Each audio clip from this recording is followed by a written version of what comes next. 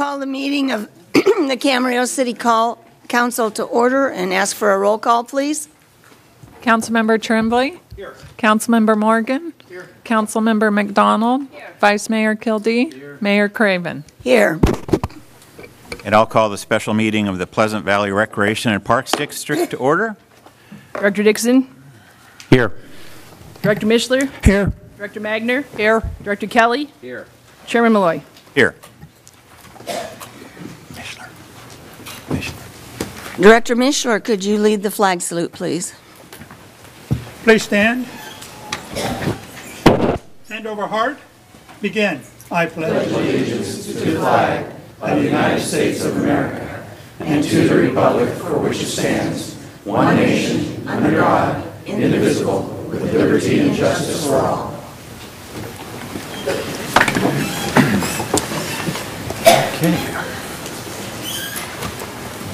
Okay. Item 4. Pleasant Valley Recreation and Park District Senior and Community Recreation Center Facility Needs Assessment Study. Final presentation. draft. Mark, isn't it draft? Presentation? My agenda says final presentation.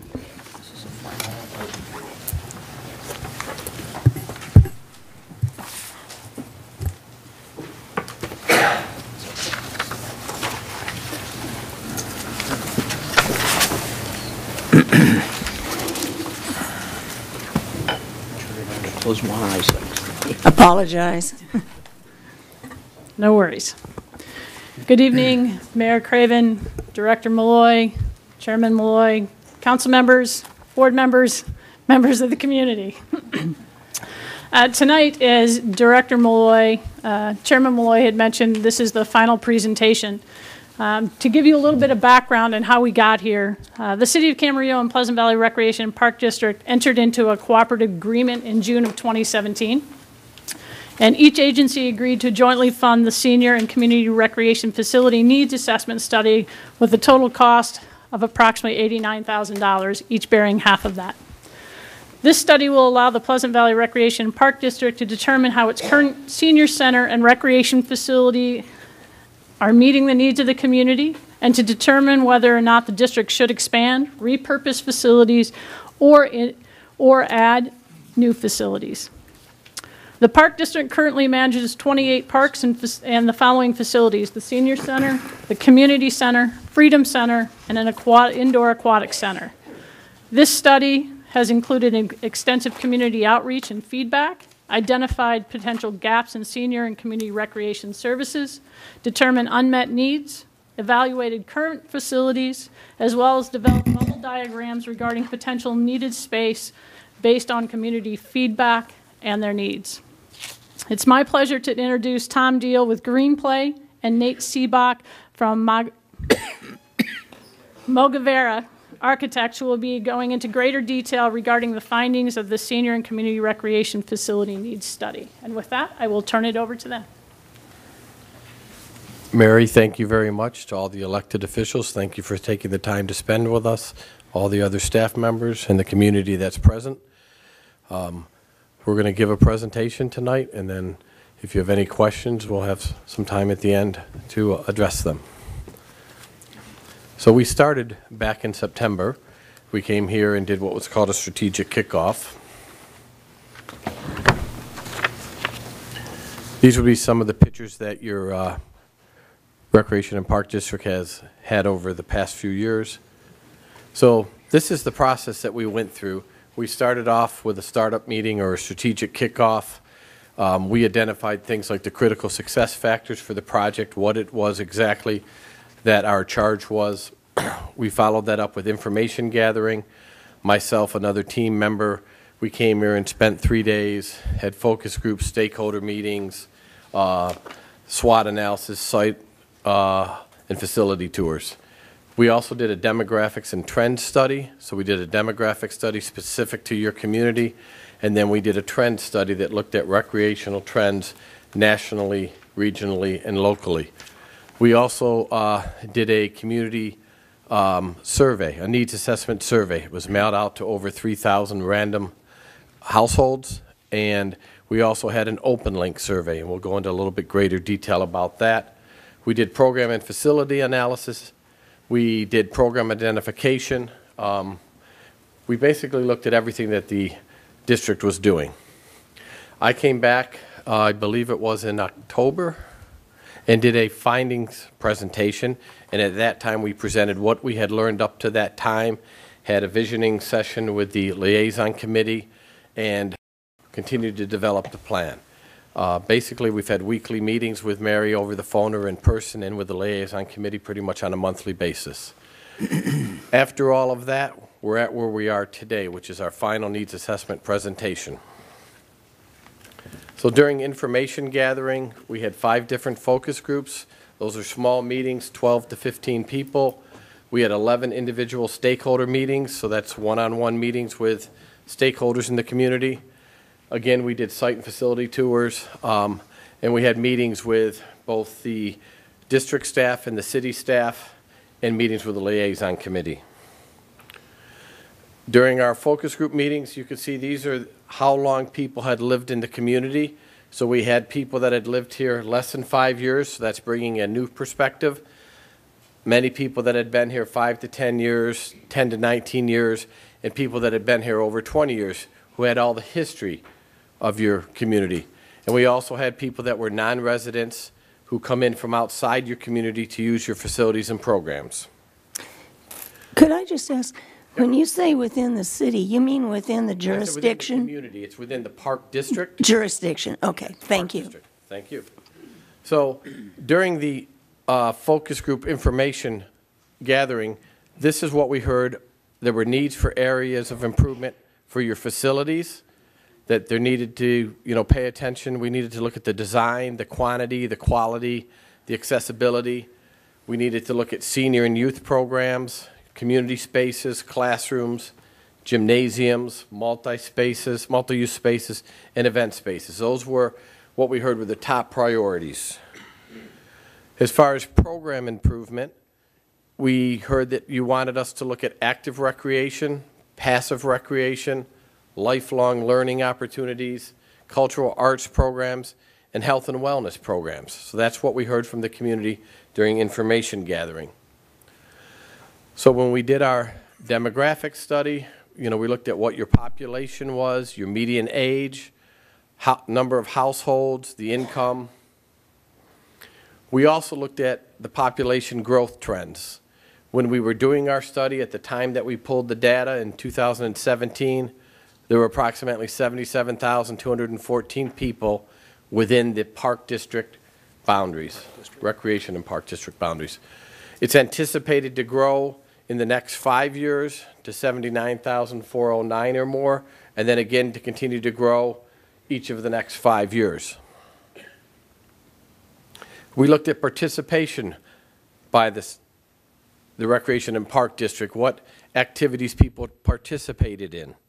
We also looked at fitness activities. What were the number one active fitness activity? And for instance, walking for exercise, jogging and running, aerobics, weightlifting, all types of things that could occur indoors. We did our study and we looked at national trends, and we looked at what baby boomers are doing, what's called the Generation X, the Millennials, and the Generation Z. So it gave us kind of a baseline.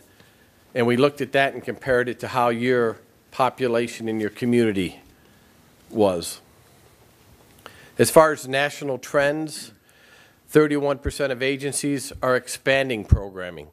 So communities are expecting more out of their recreation and park districts. In over 96% of agencies, it's more than just parks now. It's recreation and parks. And they're providing activities for sports, fitness, and leisure programs.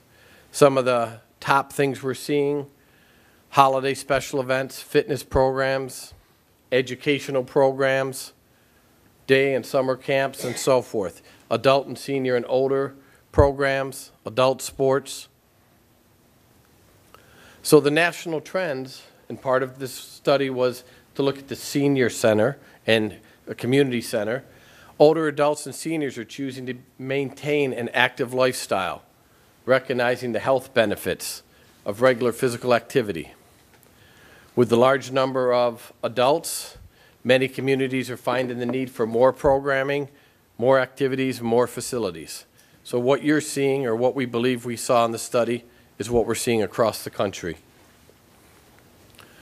So some of the fitness trends, the way they've changed in the last 10 years, what people are focusing on now, like I have one of those Fitbits on my arm, wearable technology, body weight training, personal training, group exercise, yoga, exercise, activity. So that's what we had learned up in the information gathering stage, and then we did our statistically valid survey. We mailed out the survey to 3,500 surveys were actually mailed out to random homes in the district, and we received back 336 of those surveys completed, which is makes the survey statistically valid, and we also received another 748 responses of people that went on what was called the open link survey. It was an identical survey. It just didn't have an invitation, and it wasn't statistically valid because someone could fill out two. But we compare the two surveys side by side, and I'll show you some of that coming up. But we had a very good response rate from all the surveys that we do. So we were comfortable that we heard what the community wanted between the focus groups, the stakeholder meetings, the public meetings, and the survey. We feel we have heard from the community. And each thing we heard validated the things we had heard. So what we heard from the survey, the top 5 things, is that the Recreation and Park District is doing a good job with facilities and parks, so that's a positive. We heard that trails and pathways are highly important. Then we heard that special event space and senior activities are highly desired, and that senior programs, youth programs, and special events are important, and that people like the current location.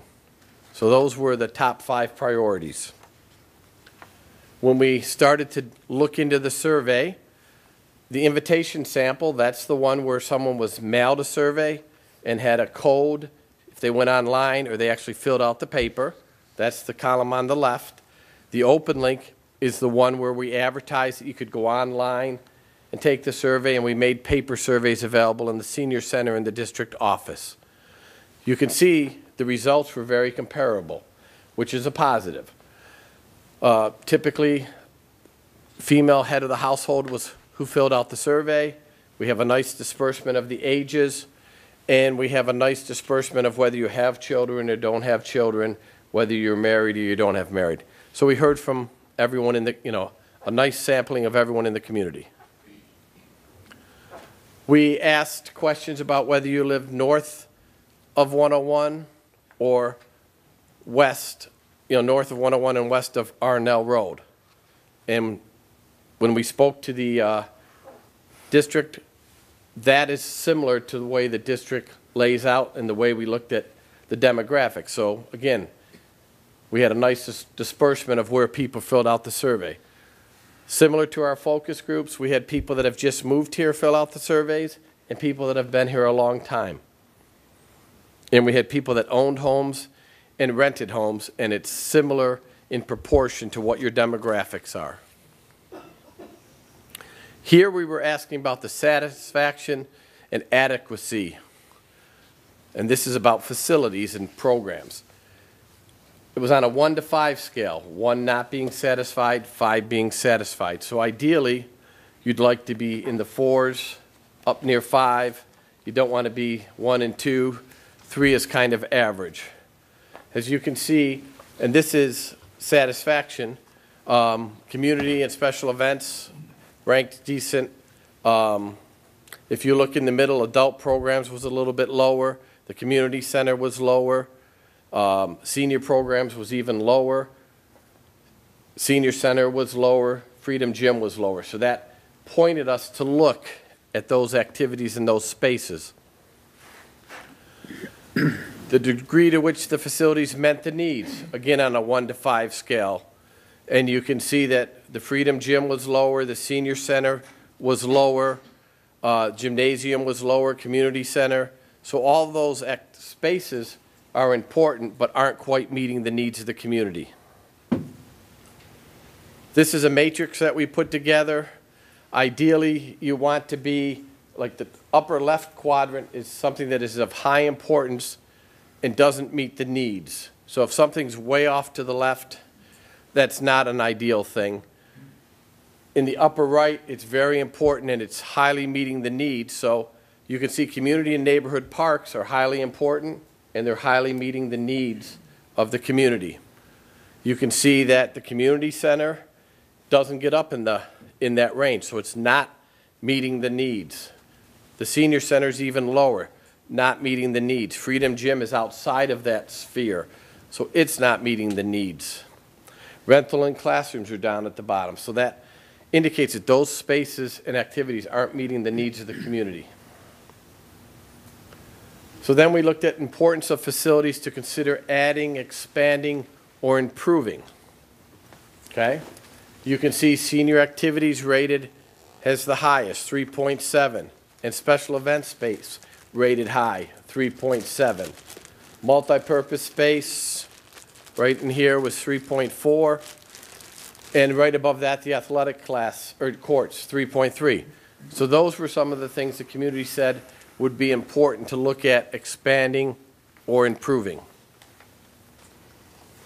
We asked it in a different way, what were your top 3 priorities? Senior activities area was a top priority in the open link survey, so that's the people that had something to say and went out of their way to take that survey. The statistically valid survey, it was still important, 30%. Special events was important. So again, another tool or a metric that we looked at. We asked about, here we're showing you by age groups. Same question, but by age groups. So if you look at the top line to the far right, if you were over 55, you indicated senior activity areas was very important. If you were between 35 and 54, you didn't rate that quite as high, but you rated youth activities higher, possibly because you may have had children in your family. And if you were under 35, same thing. You rated special events and other areas higher because you were kind of focusing in on what was important to you and your family. We asked the same question whether you had kids at home or not. Those that didn't have kids at home rated the senior activity area the highest. Those that had kids at home rated youth activity areas higher. Everything else was pretty consistent.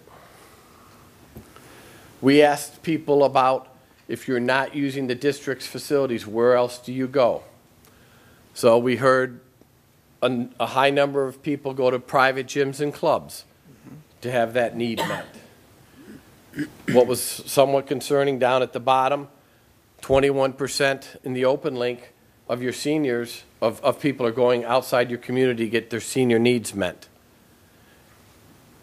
28% are going outside your community to get their youth sports association activities met. So we asked about expanding programs and services, not facilities. And we heard 3.8% on the open link indicated we need to expand senior programs. Adult programs was 3.8. Exercise and fitness classes, 3.7. Health and wellness, 3.7.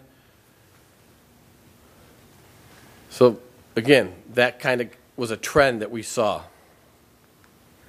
So we asked for the top 3 priorities to add programs and services. Seniors programs was the highest in both the invitation and the open link. Exercise and fitness was the second. Youth programs is right there. Health and wellness. So those are the type of programs we repeatedly heard. So we start to see a theme or have trends. We asked the same question, just whether you had children at home or didn't have children at home. If you didn't have children at home, senior programs was higher. If you had children at home, youth programs was higher. We asked about potential funding mechanisms. If the park Recreation and Park District was going to do something, how do you think the operations and maintenance of their facilities and programs should be handled? Okay? If you look from neutral, probably support, and definitely support, if you add those up, you have 51% of the invitation sample, and I believe it's 54% of the open link support some form of a new dedicated property tax. And at the same token, definitely not and probably not, you have 37% and 41% that don't support. So it's kind of a mix. When you talk about user fees, that's where you're paying for the service, whether it's a registration fee, a membership fee, an entrance fee. There was a higher support for that type of mechanism for both surveys. So we asked about if you had a preference, if new facilities were going to be considered, is there a location? Approximately 50%, 45 and 49 didn't have a preference, but 50% and 43% preferred the current location. So that tells us that where you are right now is a good location. So basically, up to this point, that's where we had been identifying all of the community needs. That's where we had asked questions about what facilities you needed, what programs were needed and wanted and desired. We asked staff questions, we asked elected officials questions, we asked the community questions. So at that point, it's about making sense of the data. We had all the information, and we started to go process it. So what we heard is there is a need and a desire for facility amenities.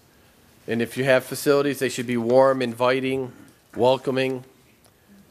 We heard there was a need for dedicated area and services for seniors, and that there should be multiple spaces for fitness and educational classes. So the theme there was facilities, amenities, and services. When we were asking about programs and activities, most of what we heard were indoor. So we heard about indoor activities and programs. We heard about special events, senior activities, senior programs, youth programs, more events, community events. And I put up there your program guides, because it's not that the Recreation and Park District isn't doing it. They're just not able to do enough. The community has asked for more. We also heard about lifelong learning and cultural activities. Senior social interaction, affordable meals, cultural activities, social dances. You can read everything that's up there, cooking classes, educational classes. And again, the district is offering that, just not to the level that people want. We talk to people that, attempt to put on dances and aren't able to put them on as often as they want, or have different programs. They can have them now and again, but not as often as they would like. So then we started asking or looking at active recreation programs. So we heard people indicating a need for pickleball, lawn bowling, basketball, ping pong, bocce ball, badminton, volleyball, indoor soccer, fitness classes, all types of things that would occur ideally inside a facility. And again, I popped up the program guides because the district is doing some of these, just not all of them, and not to the level that we heard the community needs, desires, and wants. Same with youth programs, child care programs before and after school, outdoor basketball, board and video games. Again, the community or the district is doing some of those, just not to the level that the community has expressed that they'd be satisfied with. Doing research, these are activities in 2016 that the district had requests to do, and they were not able to do them. So they denied these activities due to lack of facility space. So people came and wanted to do a bridge tournament, book club, drop-in basketball.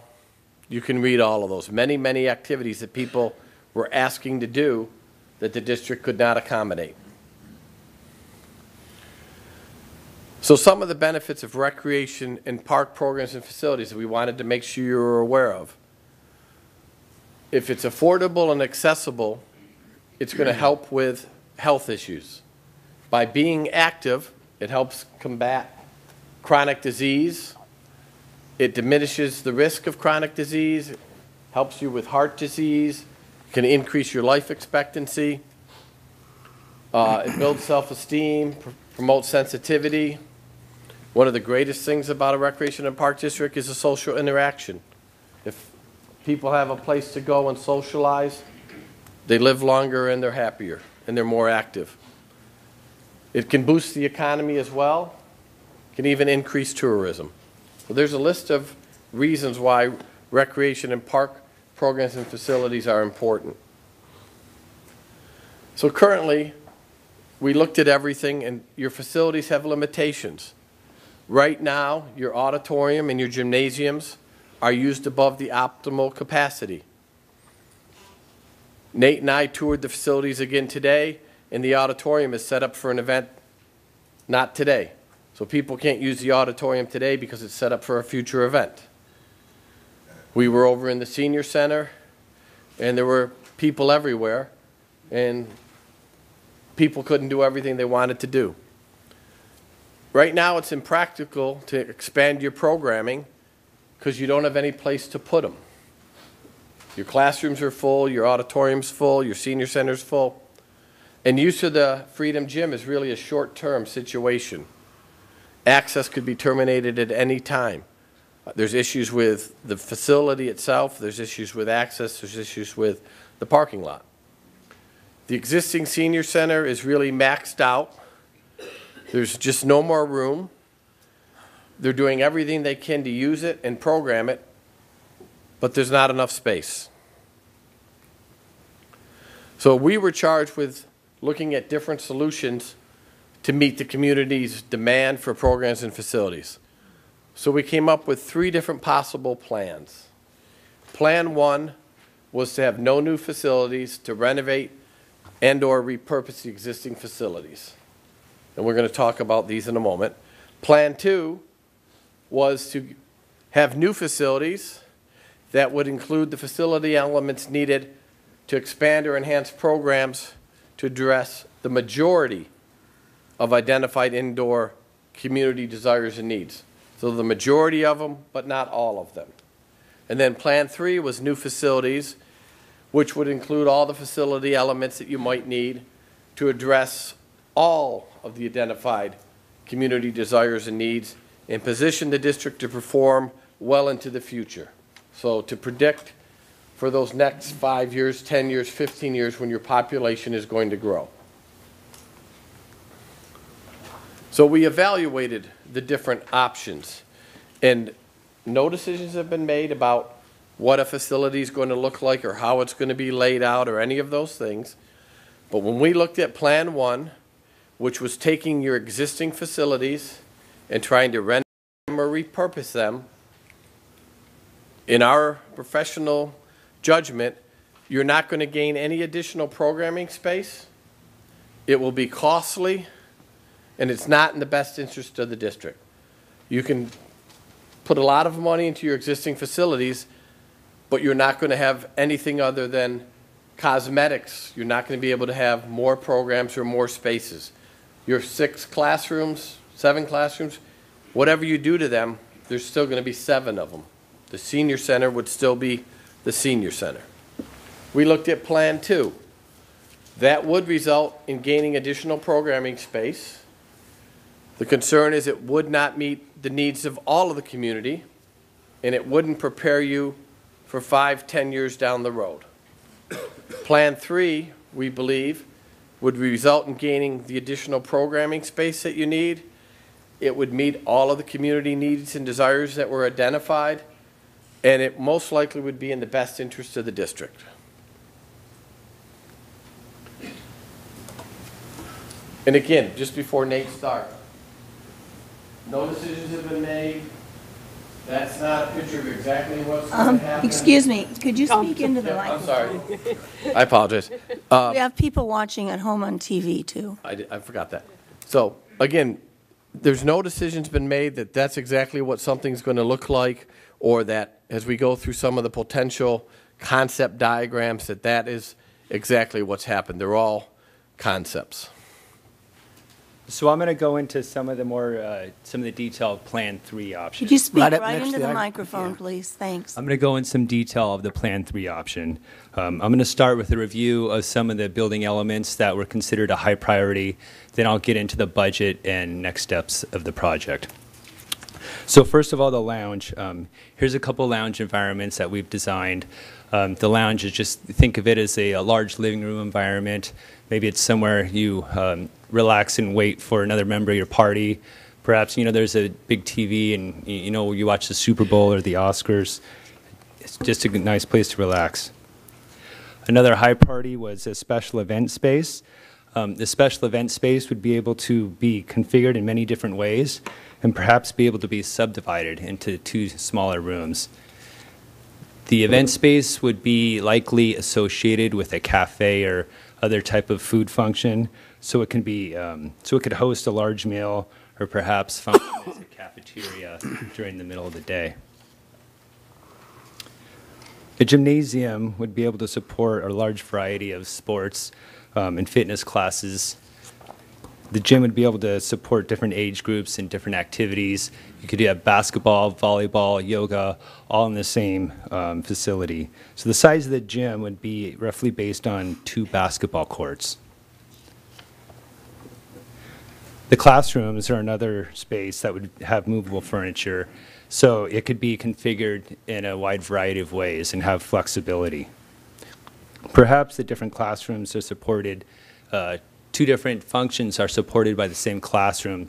So you have one class using it in the morning, and they have their own bank of lockable cabinets, and then a different class uses the same space at night, and they have their own bank of lockable cabinets. So you want to maximize the use of each space so that you don't overbuild the facility. Each room should be used as much as possible throughout the day.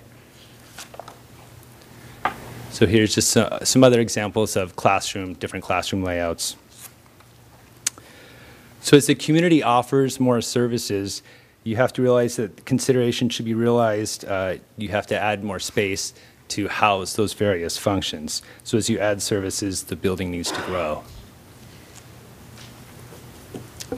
So this is a summary of the Plan 3. These spaces are just based on industry standards. We have to determine with the community exactly what the space size would be appropriate for this community, but this is just a starting point for us to start to envision how this would take shape. So we took that previous matrix and translated it into a graphical diagram to get a sense of the spaces and get a sense of room sizes in comparison to each other. And you see we divided them up into categories: lobby, this senior and youth wings, the gym space. You could see the circulation is the large rectangle on the bottom right, and how much space that the circulation actually takes up of the space. So we then arranged those program elements into a diagram to get a sense of scale and proportion about how this space might lay out. So I want to stress this is not a floor plan, right? We don't know what the building is going to look like yet. Think of this more of a chart or a diagram than a floor plan. So we have to see if we've captured all the spaces that the community wants, and perhaps the senior wing and the youth wing end up sharing facilities. But right now we have this diagram as all the spaces having their individual component. If I could just mention back one slide. On this slide, what's important to recognize, we've given different colors to primary spaces. Like you'll see the seniors are in a purple color. What we would have liked to have been able to do, but it just can't be done graphically, is to show that the seniors would also have access to the gymnasium, the auditorium, and all the classrooms. And then when you look at the youth, it would be the same thing. The youth happens to be in the white color. They also have access to the gymnasium, the auditorium, and all the classrooms. And if you look at, whatever group it is, it's an being considered an all-in-one facility, so you'd have access to all the different spaces. We just haven't figured out how to show that graphically. You know, down the road we'll be able to have colors pop up and back, but we couldn't do that. So this is a diagram to check to see how the program would fit on the existing site. And you see we have plenty of room. Again, don't think of this as a floor plan. You know, this building could be 1 story, it could be 2 stories. Maybe it's a bunch of buildings and broken up. To get a sense of proportion, you can see the dark dashed lines. It's an outline of the existing facility. So the existing facility is about, 21,000 square feet, and the new Plan 3 facility would be about 3 times that size.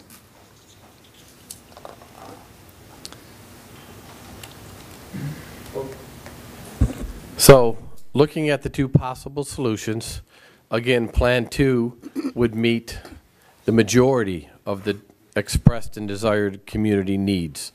And Plan 3 would meet all of those needs that we heard and position the district well into the future.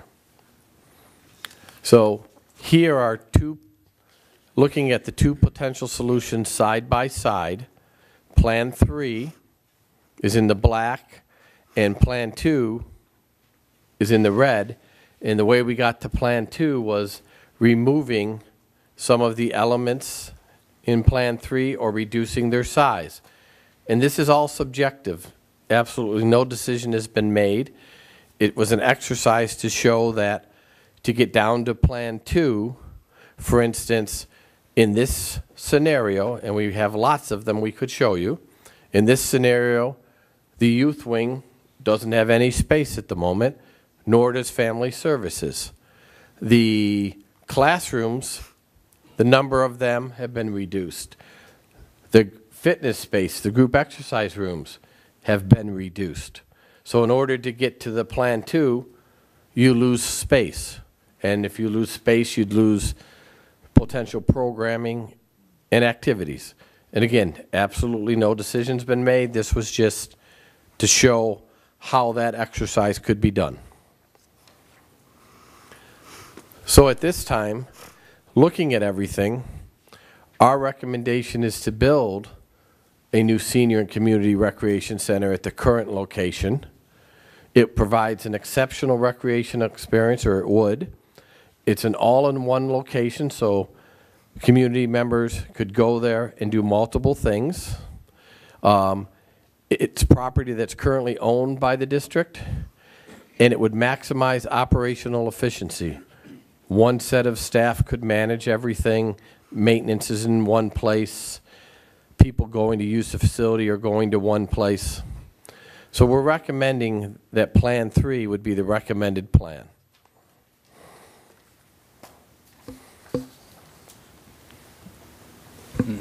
So here's a conceptual budget for Plan 3, and it's very hard to read. That's probably good. You don't want us to know how much it costs? Yeah, right. Yeah, I'll go through the numbers. So I'm sorry that it's this small, but again, this is be for Plan 3, and you know, this is a starting point. So right now, we worked with a cost estimator to work out this budget. So what we did is we allocated square footage for each of the various areas, and we allocated an estimated low cost per square foot and a high cost per square foot. And we came to the median of those spaces. And so the project or the building cost for just the building, we're estimating at $32,400,000. So then you would add the site costs. Now the site costs, we haven't really looked into the site much at all. So there's a really big delta. I think some of the low numbers are 100 million to, I'm sorry, 1 million. That's 1 million to 2 million. And so we're pretty big on the delta on the site costs. So you add up the building costs and the site cost, and that gets to $35,400,000. Then we need to add a construction contingency. So we're assuming this facility wouldn't start construction for another 3 years.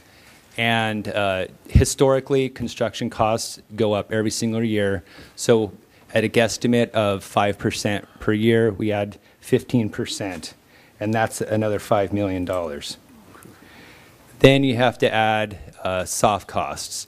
So soft costs are a very significant part of every development that people that aren't familiar with the development process, just aren't familiar with. So soft costs include design fees, city fees, bank fees, all the, accountants, lawyers, all the different fees, all the different things that are required that make up about 30% of the construction budget of a typical project. So it's a very significant part, and you should be aware of that up front. And so 30%, so we're estimating the soft cost to be about $12 million for Plan 3. Then finally, we are estimating off of some colored rectangles off of a piece of paper, right? We don't know if this is 1 story, 2 stories. We don't know what the building envelope is. We don't know what the structural system is, the mechanical system yet. So we need to add in a fudge factor.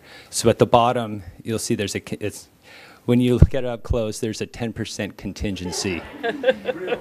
Yeah, there's a 10% contingency that's added for that fudge factor. Now, as we develop the project together, as we get into schematic design and start getting into construction documents and the project takes shape, that contingency will go down. And then eventually when you get, the hard bid from the contractor, you won't have that contingency. So you add all these up together, and a grand total at the bottom is $52,500,000. Now, this is a very big number, and again, this was based on, a very rough estimate of Plan 3. Obviously, the community, we need to decide, if you want to spend $52 million, or if you want to do something less. And what we were charged with was to find a range, okay? This is the high range. That's doing everything in Plan 3.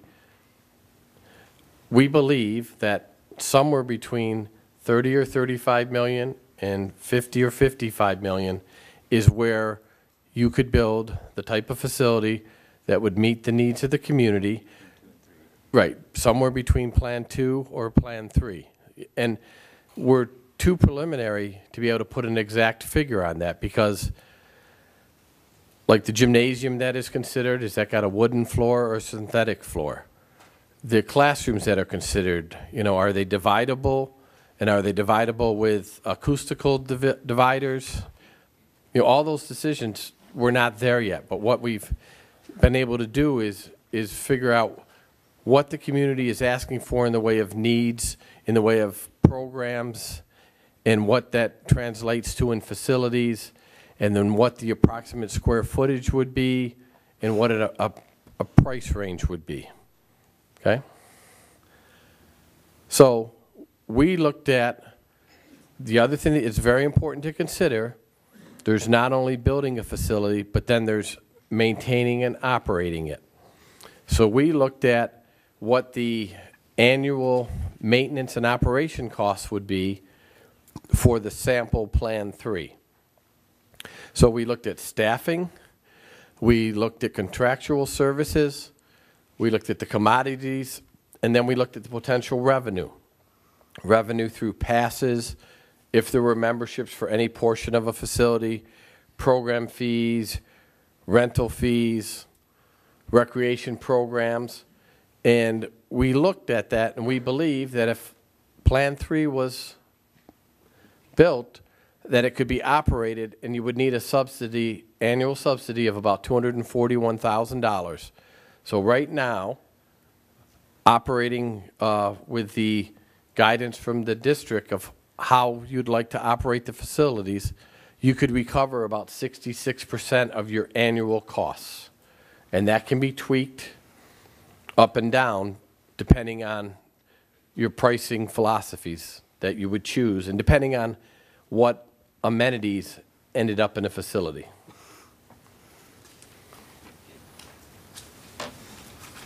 Okay, so what's next? Well, step one is for you to map out the decision-making method with Is the city, the district, or another entity going to be making decisions? And one way to help with that is to assign a project champion. So a project champion would be an individual that would have direct communication with the design team and the contractor. The project champion would be making final decisions based, on all the different stakeholders of the community.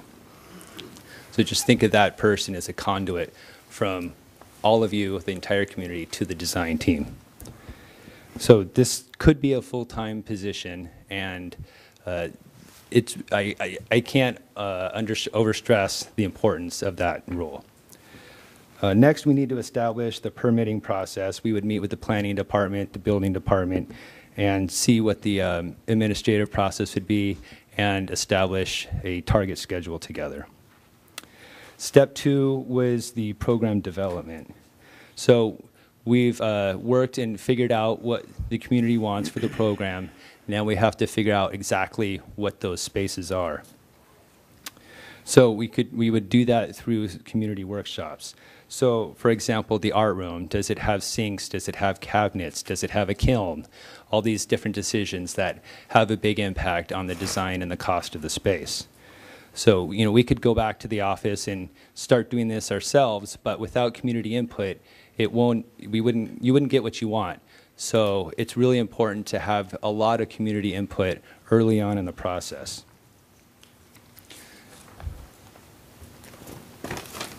So step 3 is site analysis. This is when the design team would review the opportunities and constraints of the existing site.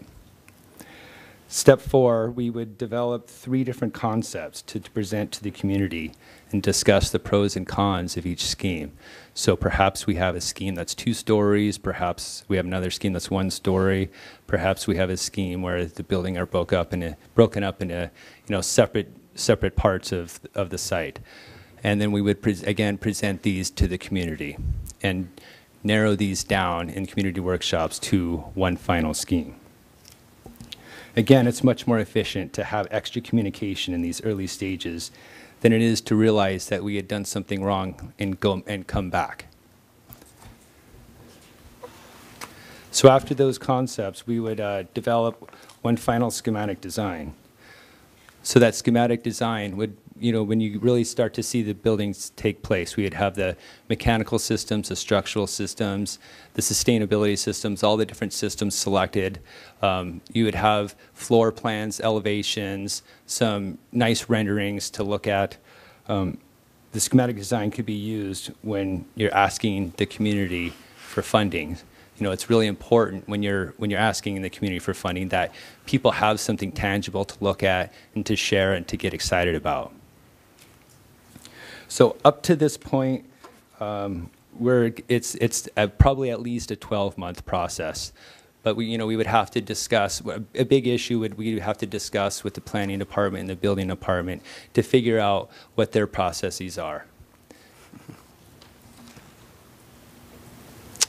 Then after we have a schematic design, it's time for funding, and Tom's going to talk a little bit more about the funding.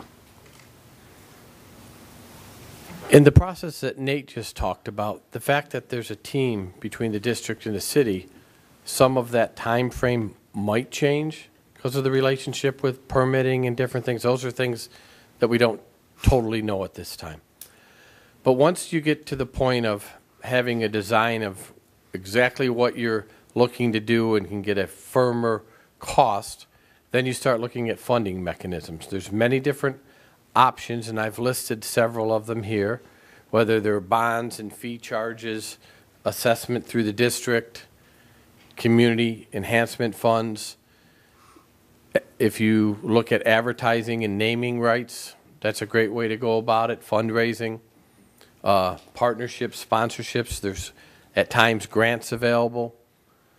You can look at joint use agreements and program restructuring. And you still would want to look at program and facility repurposing possibly.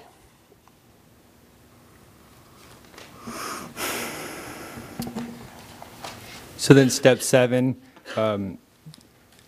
assemble a design team and select a contractor, and we would help you determine a delivery method for the construction. Step 8 is for us the design team, to go back and complete the construction documents and submit the building for permit and get a building permit. Step 9 and 10 is selecting the contractor and the construction. We're estimating, for a Plan 3 option, construction would be somewhere about 18 months. And then step number 11 is the best step of all, the grand opening.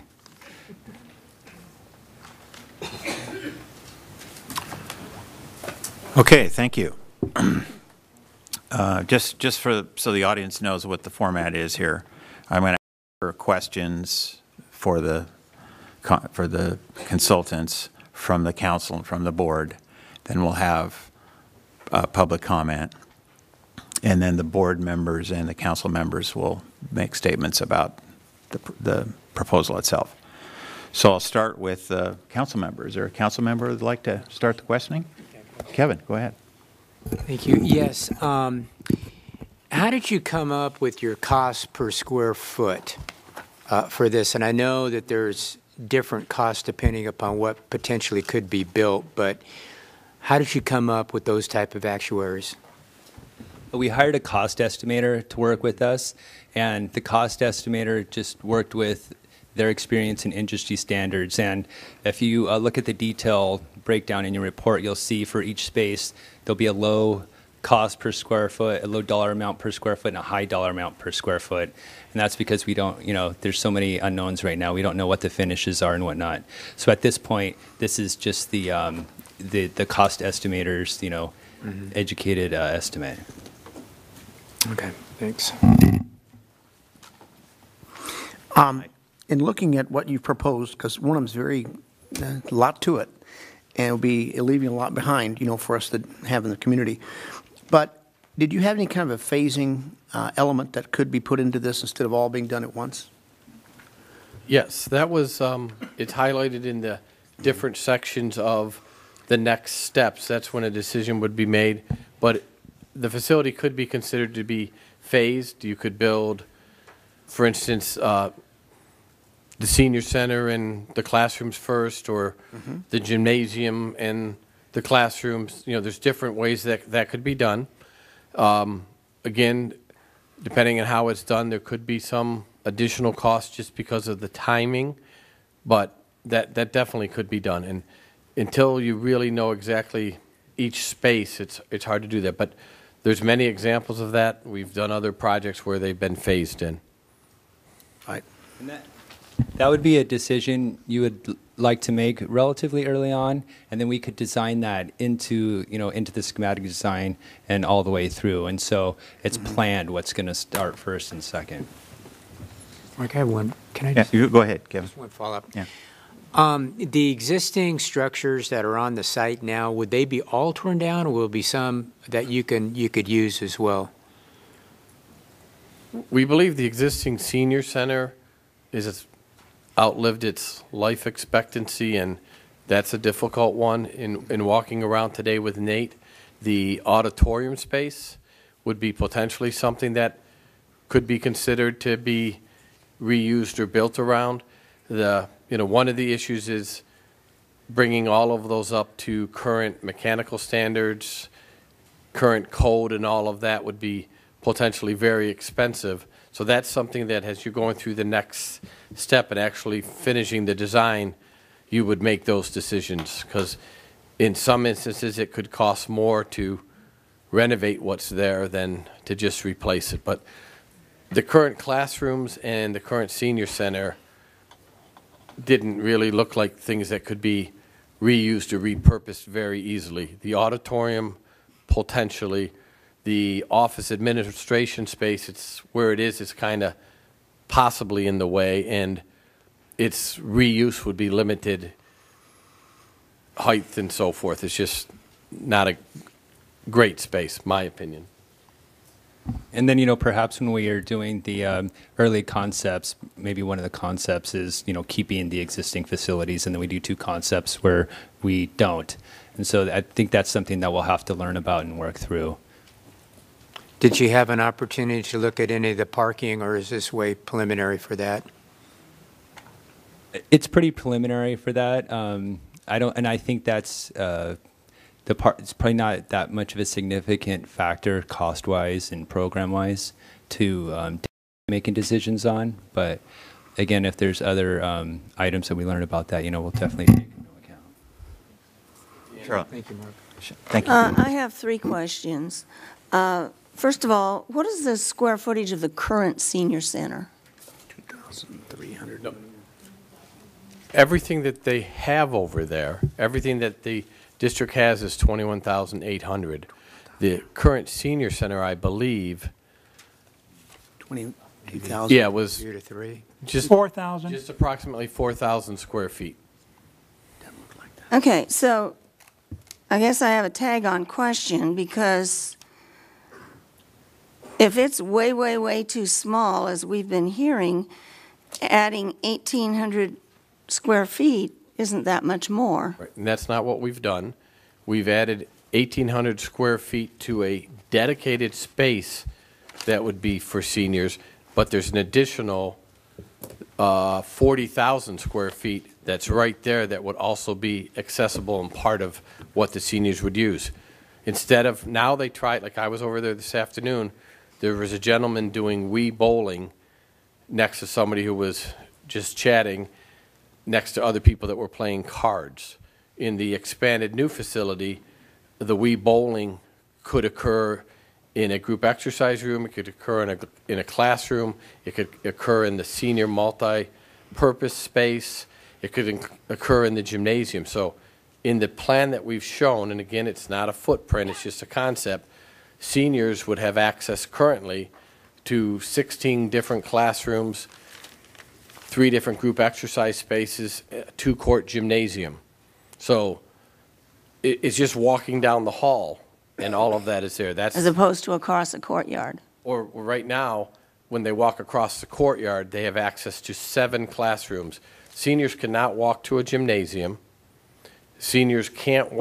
Wait, I don't understand why Right now, they can't walk to a, I'm not trying to be argumentative, I'm trying to understand, because it's close. the gymnasium that you currently have is the Freedom Center. So you could not walk from the senior center to the Freedom Center. And I'm not. Okay. But they can walk over to the classrooms, yes. So what they can currently walk to is 7 classrooms and the auditorium. The auditorium quite often is not available, and there isn't really truly a group exercise space. I had a meeting this morning with some people in a room that right before me was yoga, and then we used it as a meeting space. So it's being used for multiple purposes, but the floor wasn't really appropriate for yoga, and all of the space wasn't really appropriate for a meeting. It's just being used to the best of their abilities. Okay, my next question is, at one point you said that the current facility was outdated and really should be torn down. So if it were torn down and something else built, how long would the whole site be offline?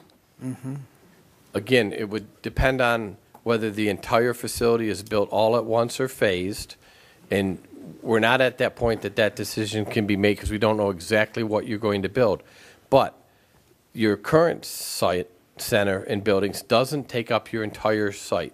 So theoretically, you could build a large portion of your new facilities on the space that isn't the current space, and some of those could continue to operate. There's other instances where, for instance, something like the senior center, you bring in a portable facility for a period of time on the edge of the property, and you switch from the current senior center into the portable facility, well, that is being built. Or you use portable classrooms, or you use portable spaces for the office. So everything, there's a potential that everything could continue to function. Would it be slightly different? Yes. What we find when you go into communities, it feels painful while you're doing it, but then after that grand opening and everything, everybody has forgotten about that and is so excited to have all the new spaces and programs. My third question is about the cost, and I feel, and I realize there was a subcommittee, and I suppose that sometime they'll be asked to give us their perspective or their reasoning or whatever, but I feel cheated in not being told the costs of Plan 2. I realize that you didn't like it or somebody didn't like it, but I feel that it would have been good to have given the rest of us some comparisons. It's not that we didn't like Plan 2. Plan 2 will need more input as to is taken out of Plan 3. And like for me to just make the arbitrary decision that there's not going to be a youth center or that instead of 16 classrooms you're going to have 8, we didn't feel, the liaison committee, I believe, and myself and everyone involved didn't feel that was the right way to go. So there was no cost associated with Plan 2? There's a range between 30 or 35 million, 50 to 55 million to build Plan 3 or Plan 2. That's in the range somewhere. If the liaison committee would like me to take a little bit more of a look at that, that's something we can discuss. Okay, those are all my questions. Thank you, Charlotte. Tony. The mic. Can you get back on the slide? I have a couple of process questions. I mean, I'm dealing with my own version of sticker shock, and I think everybody is, and okay. Well, I use that term advisedly. But in any event, is it possible to go back on the? I have some process. I have some process questions. I'll just go ahead and start. The next steps on. You had to head back. Okay, so we've got, even before the recommended next steps, so those first two, and then the next one, the administrative groundwork and design program development. And then there's the third step, which is in the materials and the fourth step. During the building concept phase under step 4, and bringing the slide back 2 slides, under the design program development phase, isn't that where from a process standpoint, isn't it where that's where the rubber really meets the road in terms of carving out what is going to occur in terms of the facility? Exactly. And then I have a follow-up question. Exactly, yeah. So step 2 is developing, the program. So when the program's finished, the program will have all the spaces that the center will have and a detailed room data sheet, if you will, of each of the various spaces. So that's, and that would be in kind of a matrix form, not something graphical. And there would probably be, estimated square footages for each of those. So yeah, that you're right. Step 2 is kind of where the rubber meets the road, and you finalize that project program. And then after you do your site analysis, the building concept is where we would take that program and develop 3 different concepts. So perhaps one concept is saving the original buildings and adding on to them. A second concept may be demolishing the buildings, and then a third concept may be something different, a 2-story building perhaps. But all those 3 concepts would be based on the same program document and have about the same square footage and the same spaces. And is it fair to say that in both items 2 and 4, there is a cost refinement exercise in each of those phases? So you start here and you slowly start, I want to say winnowing down, but that's in essence that's exactly what we're talking right. about here. Winnowing down through, and both phases involve community workshops and transparency, right? In terms of everyone knows what is going on. Extensive community workshops in those 2. That's where it's really, really important to maximize community input. In your professional experience, are those the 2 toughest phases from a process standpoint? Because people are trying, I'm leaving aside financing, I'm leaving aside options, I'm leaving aside how in the world are we going to pay for all this? Yeah. But just from a crunch time standpoint, is that the most difficult? It is a difficult spot, and I go back to the project champion. You need to assign somebody that's basically, at some point there's going to have to be a decision made, right? This group wants A, this group wants B, they don't agree. The project champion is going to have to give direction to the design team, this is we're going forward. So that's a really important position. Well, that's a follow. Can I keep going? That's a follow-up. That's another follow-up that I had, and I'm intrigued by the term project champion, and that connotes a number of different things. But here you've got two public entities that are working together on this. In your experience in other jurisdictions, who's been the project champion, and how do you juxtapose that in a circumstance such as this, where you've got multiple entities that are, and a whole community that's trying to work together? Right. Well, it's been all over the map. We've had project champions where it's somebody that's been I guess nominated. That's not an elected official. Sometimes an elected official will step up, but yeah, that's, as you're alluding to, those initial phases is where the project champion, the design team, and the community have to work together to try to find consensus where the most people get mostly what they want. Right? There's gonna, like anything, right? There's obviously going to be compromise, but the more community input you have, hopefully, most people are happy. And then also, when it comes to funding, you want to have as much community input as possible, because people feel like that they've been heard. Maybe they, in our experience, maybe not everybody gets what they want, but if people have been heard, it goes a long way. And so it's really important to just have a lot of communication at those early stages. Right, and that's a functioning of not only identifying the financing options, right, but also the community identifying for itself what can it afford, from a reasonableness standpoint. One last question, and that is,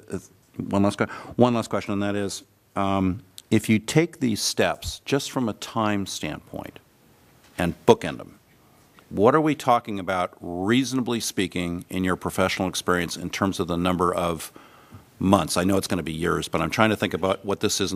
Are we talking about somewhere between 48 to 60 months or 36 to 60 months? I mean, what is a reasonable expectation based on if we follow this process based on your professional experience?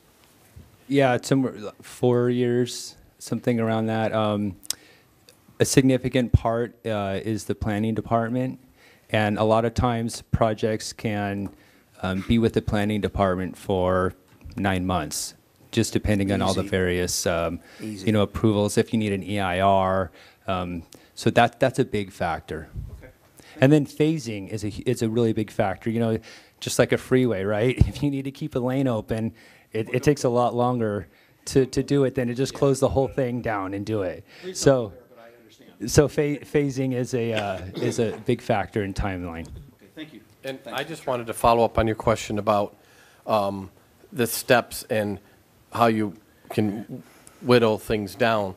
During each of those steps, you're both looking at what spaces you need, and then you'll also be looking at what type of finishes they have. So, decisions will be made, are all these spaces going to occur, and then also, is it going to be the tile floor and beautiful rock wall, or is it going to be a linoleum floor, and those type of things. There's a process, and there's a value engineering part that comes in so you can have control of that. Okay, thank you. All right. Well, I don't have a lot of questions at this time. Having served on the liaison committee, I've got to ask my questions as we've moved along here. And I will tell you, I'm a lot calmer today because I have had a chance to fall off my chair when I saw the price, and I'm gotten back up, and I say, okay, now let's figure it all out. It's one of the reasons we wanted to look at the whole is we wanted to see the big ground picture. Now it's the tough part's going to be figuring out exactly what we do. So it's a long process, but it's a process that we all ought to do together to figure out what's best. So at the moment, I have no questions, but I'm sure we all will as we work through this. Okay. Anybody? Mark? Mike?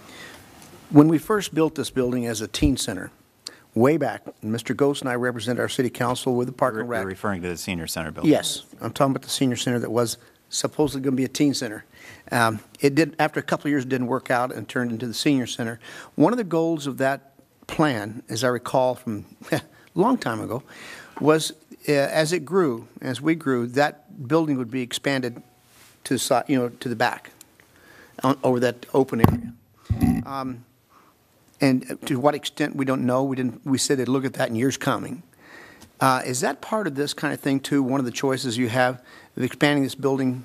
I mean, it could be significant back. Yeah. The first time when Nate's partner Renner came and we looked at all the facilities, he did an assessment of the different facilities, and his statement at the time, for instance, like the senior center, if that was to be added onto the cost of what you would have to do to the existing senior center to bring it up to code, to meet all of today's codes as far as width of doorways, ADA access, everything, sprinkler systems, fire systems, mechanical systems, would be most likely more costly than to replace that space.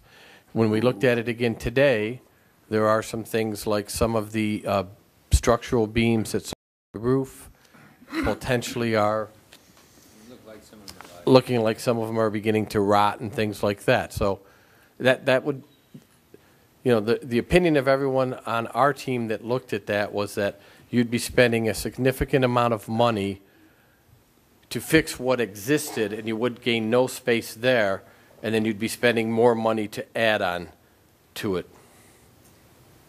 If that answers your question. It does and it doesn't, because that's a significant amount of structure there that is in good shape, not just that roof we're talking about, but that is workable. And to, say, tear it down and put a whole new thing in, I don't see how you can beat the cost of keeping what you've got and then fixing what you have. Yeah, I mean, you make a good point. I don't think we can make that conclusion right now. Can't.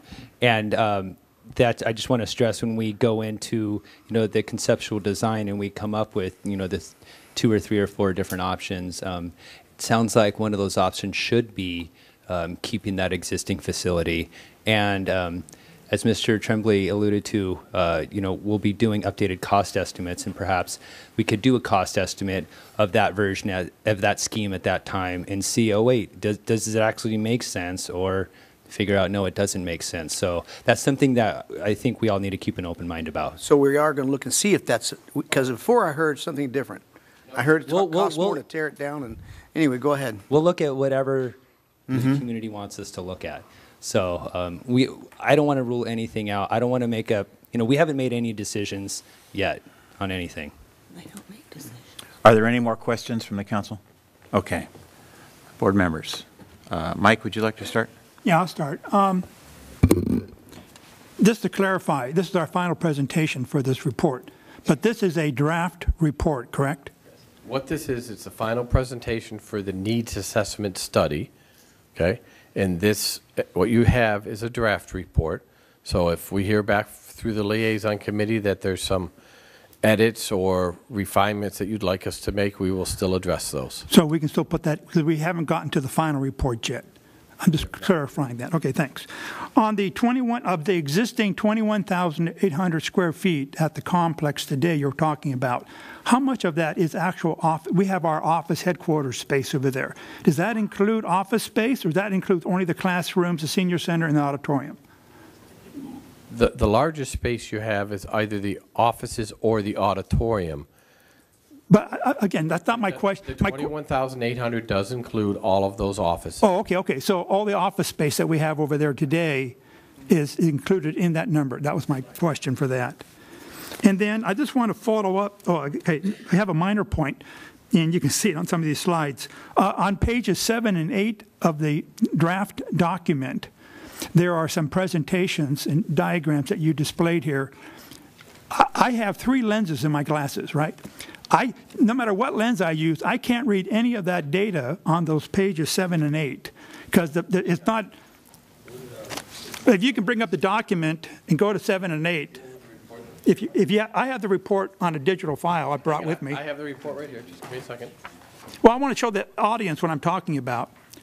If Megan can bring up pages 7 and 8 of the document. But what I'm saying is, this for the final document, you need to present, whatever you present has to be readable. And no matter how I blew this up, if you go to, oh, okay, those are mine. You can go to mine or whatever. Well, this is the, I brought a copy of the actual document if you want to bring that up, or you have it.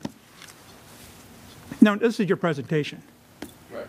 The final document, when you actually get the final document, those diagrams and things that we had to put on one 8.5 by 11 sheet of paper now would be put on an 11 by 17 that would fold out. Yeah, that's just a minor question. I just want to clarify that the final document will actually have readable information on it, because I couldn't read any of that information on pages 7 and 8 in the current document. And the last thing I want to do is follow up on an item that, oh, there you go.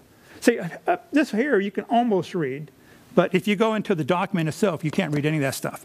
I want to follow up on what Kevin was talking about for parking, and you kind of just went through it real quick. One of my concerns for any site is the parking requirements, and I know we have activities with our existing facilities. Our parking lot is sometimes completely full, and we have overlap. We have parking going out onto all the streets and stuff there. So even without the 61, without your proposal of adding all that additional stuff, we have parking issues today. So to me, I would like to see in your final report some just rough estimates on parking, what the current parking demands are for different items, like a gym or an auditorium, and so we can add and divide them up, and then some projected numbers. If we move Freedom Gym over to here or build a new gym or something, and look at those numbers, because that's going to be because we may not be able to use that site, and and if we have to go to a 3 or a 2-story parking structure, we need to know that, because that's going to be a heavy impact on our cost, right? When you look at the slide that's up there now, that was meant to be a fit to see if everything that we were proposing the spaces were put side by side, would they fit in the space? And you can see there's a lot of space left. In reality, a gymnasium typically is a 2-story space, so most likely a lot of those other things would also become 2 stories, because you already have a 2-story space, so they would go on top of each other. We did look at approximate parking, and the opinion at the time is there could be adequate parking there. We didn't believe at the time it would need to be a 2. Well, I'm proposing that the final document have at least a rough estimate of parking demands and stuff, because I have no vision. While you're saying we have more space, I don't want to turn all that lawn. We do a lot of activities out there on that lawn space, on the green space, besides the parking.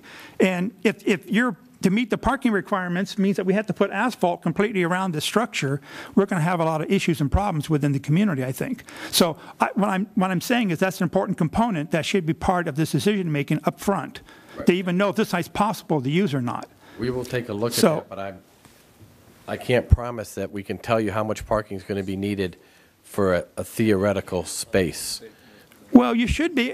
For example, we can, based on the estimate and the square footages, we can go back and look at standards and come up with an estimated parking, and we can do that. And we did kind of go over the site quickly. We were focusing on the spaces, but as you're alluding to, the site is as important as the building itself, and it's a significant part of the design. And so feedback like this will definitely have significant influence on the overall design. Okay. And for the people, most of the people here may know that, but I mean the park side, they know this.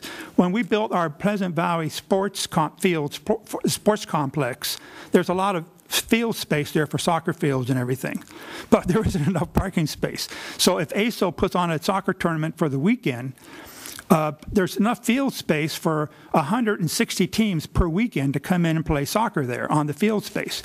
But the parking can only handle about 115 teams. So here we have all that field space, and the limited parking on site and the surrounding city streets only allow us to put in about 100. We have to restrict the number of teams coming in to about 115. So I don't want to be in a position where we build a large complex that's very expensive, tens of millions of dollars, and then we can only use part of the facility at a time because we don't have enough parking to meet use the whole facility. So, I mean, there's obvious reasons there, and we just need a quick first pass. Obviously, these aren't going to be the final numbers, but I'd just like to see that in the final report. Thank you.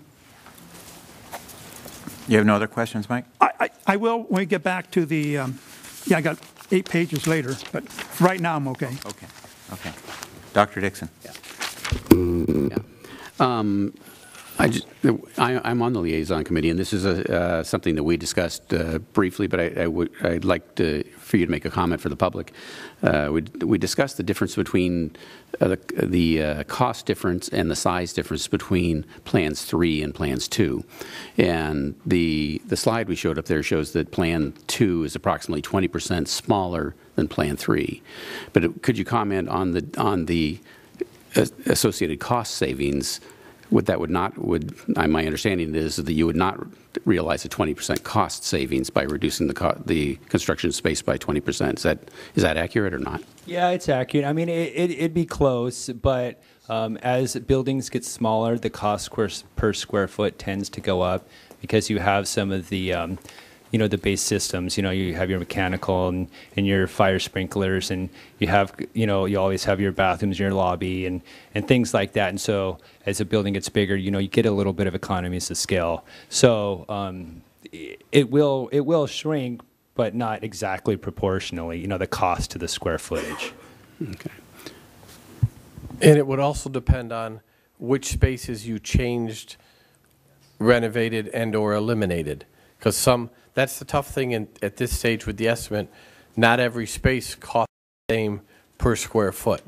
There's a difference to build a gymnasium than there is to build a classroom, than there is to build an auditorium. There's a specific cost for a restroom. Office space is a different cost. So depending on which you chose to change, could change that. And there would be some potential operational savings, but again, it would not be 20%. Okay. Because so there are certain costs like infrastructure for plumbing and electrical and things like that are going to be essentially the same whether you build a bigger building or a smaller building. Is that accurate? Or? Yeah, I mean, everything probably would scale, but essentially you're right. There'd be those items that would be pretty close to the same. Okay, because when we did discuss this, we didn't come down to specific numbers in comparing the two projects, but that was my understanding of it. Is that we didn't get as much economy by trying to reduce the size of the building as we would think we'd be getting in. We'd be sacrificing a lot in terms of future utility of the building. Right. You would not get everything you might be asking for. You might not save as much money. And then if down the road you went to expand or to add back what you left out, it's going to be much more costly. Not that phasing is not a good idea, but it would cost more to phase a facility like this in 3 phases than to build it all at once from a construction standpoint. All right. Okay. Thank you. That's my only question. Director Magner, you have any? I was on the liaison committee, and I don't have any questions right now. Thank you.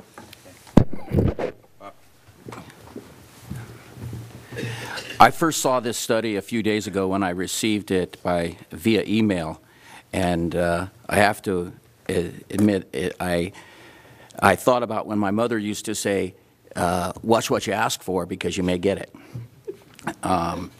The numbers in the study were so beyond what I was expecting that it took me a day or two to digest it. That yes, in fact, those were the numbers. Originally, this project started out to be, let's redo the senior center because that's what needed to be done, and everybody in the community knew it, and I was all for it. And if you go back and look at my campaign literature for the last 2 times I ran, I said it. It was always a gymnasium in the senior center. And I may be totally wrong and off base here, but the chances of funding a $30 million or a $50 million project is pie in the sky. So I think what we really need to do, excuse me, is to get back what we originally planned, and that was a senior center and a gymnasium, because those are the 2 things that this community needs the most. I know we need a lot of other things. There's no doubt about that, and I don't want to offend anybody that wants things that we probably cannot pay for. These were the 2 original items that had the groundswell of support, and I don't see it happening in any other way. I have a technical question or a basic question. What is the interior size and footage of the gymnasium? And I'm talking about length and width. Well, a gymnasium, the actual basketball court or what you play on? I know what size are you using for the basketball courts? A typical high school varsity court going side by side. No, the single. You said you could play one game. It was going to be painted for where you could play one high school style game. There would be 2 cross courts and 1 main court. The main court would be your typical high school varsity court. Your 2 cross courts were proposed to be a smaller recreational or intramural type court. Well, that's what I'm getting at. What size did you, in fact, use? For the high school court? Yeah. I believe a high school court is 50 wide, and I believe it's I think it's 94 foot long, but we used whatever that standard was. I just don't. I just wanted to know what you used, because a high school is 84 feet long, and a college court is 94 feet long. They're both. We 50 would have yards, used the high school 84 feet. Okay. But you do not have the interior dimensions for the gymnasium? The approximate square footage of the gymnasium. I have that, but I want to know what was the length and the width of the building? The length and the width of the building. Mm-hmm. I mean, again, we're not trying to be vague, but we didn't allocate room sizes, if you will. We just allocated square foot for each of the various spaces. So we haven't come up with the actual dimension for any of the spaces. Okay, that's. I mean, if at some point we can get those measurements that are being used, I'm very much interested in those measurements for the reasons I mentioned when I first started talking. And by the way, I'm putting my hat in for the project champion. For only the gymnasium and the senior center. Okay. I share the rest of the board's just stunned when I read this. I mean, I've been reading these reports for 12 years. I've never been so stunned to read what I read here. Because my recollection is when we started this process, you looked at our existing buildings and said that we had good bones and that those buildings were fine. So the proposal to basically replace our whole facility was a big surprise to me. So, but we'll talk about that in comments. I'm going to limit my comments to questions, and that is on the slide where you estimated the operating costs and revenue. Were those numbers for the staffing projections, is that in addition to the existing staff we have, or is that a total for all staff for all this space? It would be the staff that does not exist. It's what this new facility would add to. Okay. It's additional staff. It's, additional contractual services. It's also additional revenue, additional rental revenue, and additional recreation program revenue. So it's all what this facility would bring you and cost you. Okay. And that's when everything was completed, essentially. Okay. Yes, that would be with the Plan 3 theory. Okay. So the additional net cost to us is $241,000 a year. Yes. Okay, that seems pretty optimistic to me, but... you want to mention our current cost? Why don't you, Mike? Our current cost, is for the people in the public, we're currently, for that 4,000 square foot senior center and some of the other rooms and stuff, our current labor cost is running $300,000 a year to run our senior programs, is what we're paying today. Okay. So next we're going to have... I have one more question. Oh, you have one more comment? Yeah, no, it's a question. You went back there on the, and you don't need to go back to the slide, but Councilmember Tremblay was asking about step 2 being the crux of the matter, so to speak, where everything would be more refined. and the costs would be more refined. How much would it cost us to get to the end of step 2, additional?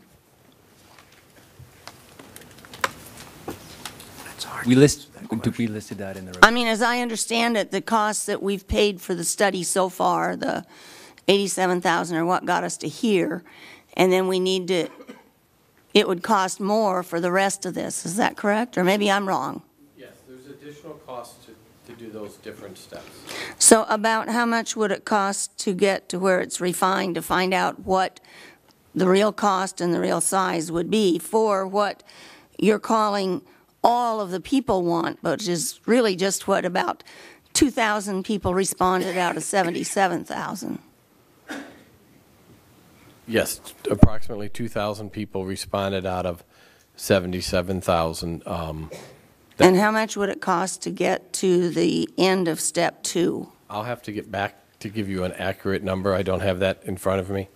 You don't have a ballpark? I definitely don't want to make a Okay. comment on the ballpark and be wrong. Okay, thank you. Okay, next is public comment. Okay, so we will ask for public comments, and we're asking for public comments on the study tonight. We have 2, and this is a prop from Matt. I have 2, I can just see what's coming here. There's no whipped cream in there. No, there's no whipped cream in here. Excuse. Yet. And there are only 5 of them. We need 10 of them, Matt. Oh, okay, okay. First card is from Matthew Lorimer. And these are his props, I was told. Well, these are not props. You can Oh. pass one to each of your city council members. I don't keep them. So this was very interesting. So in 2012, let me back up. I've lived in the community 23 years. I don't live here. I ran for city council, and I talked to seniors. They didn't have enough food because of medicine, different things. We started a food program that's still in existence. And then we talked about the senior center. This looks like the hometown buffet. It looks like everything in the thing. Bob Kelly's got it right. This is not what I envisioned. The senior center currently, if you were there 2 weeks ago, I went in there, there's water coming in through the ceiling as people in there. It's the beams are rotted. It's got asbestos. It's coming down, period.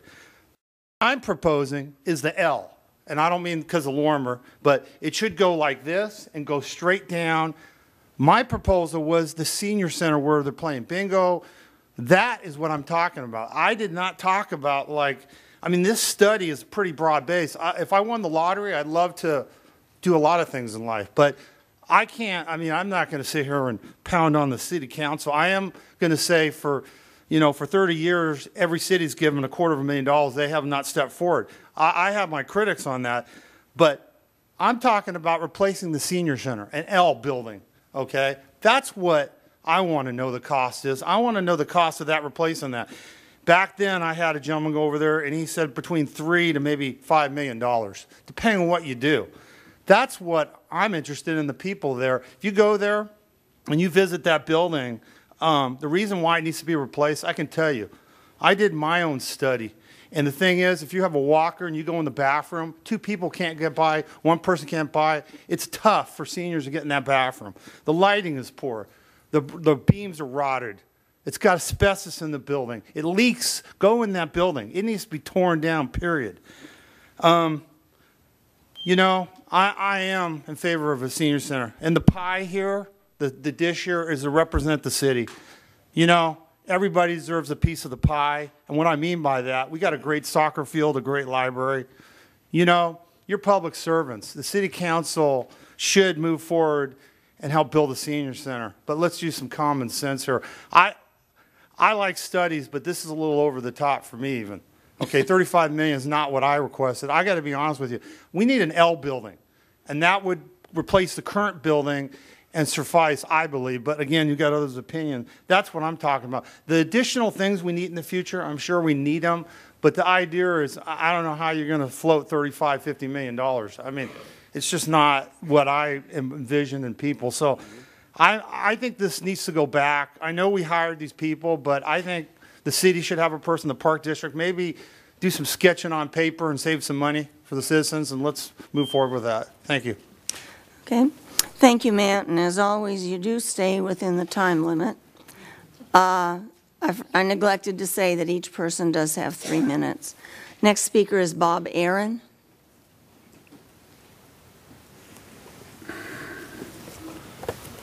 Yes, thank you. There's just, excuse me, so much brought up today. I'm frankly speechless, other than to say that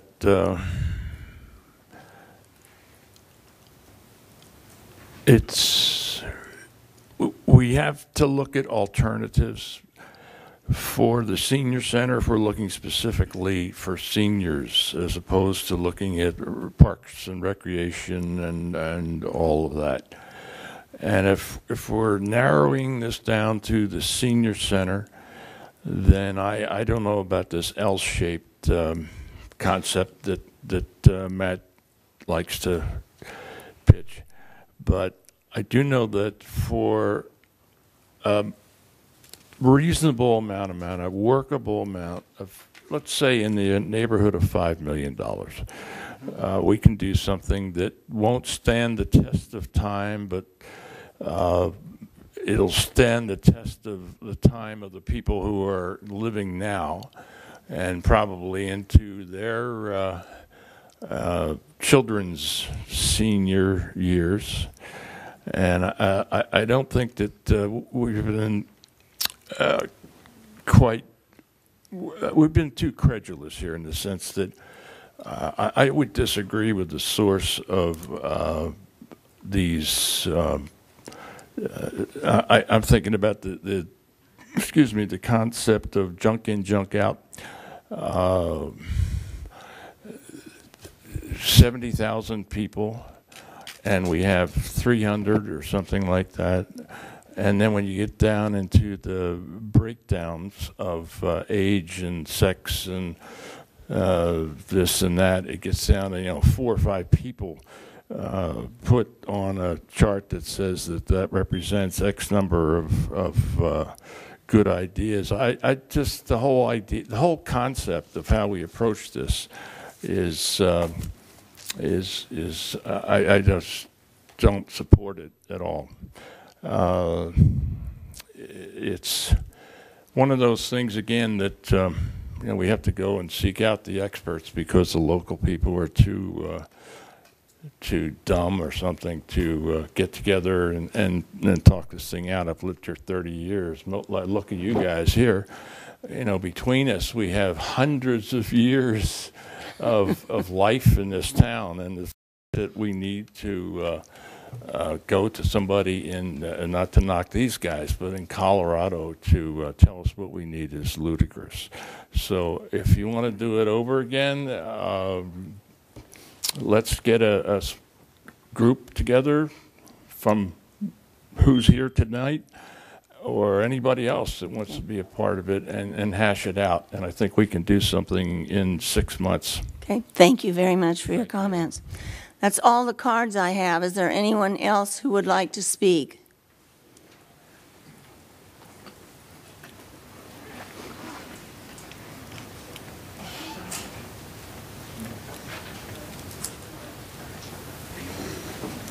The blue cards are back there.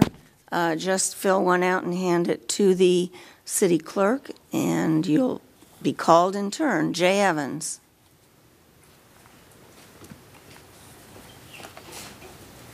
Good evening, council members, board members. I want to thank you all for moving forward on this project. And I, too, have sticker shock, Tony.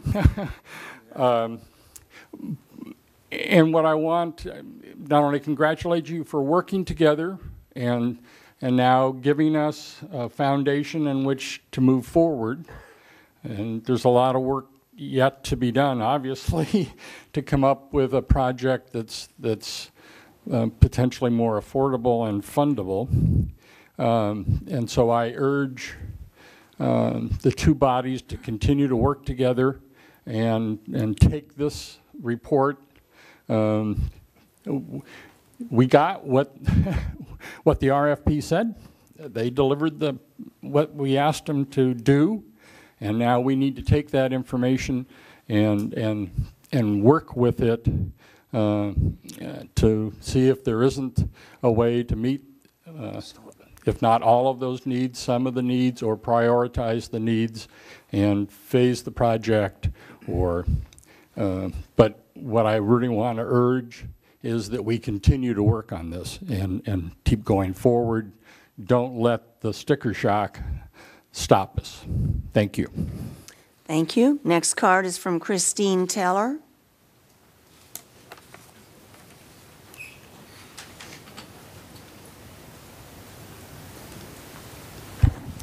Good evening. I'm also thankful that sticker shock was beyond all of our imagination.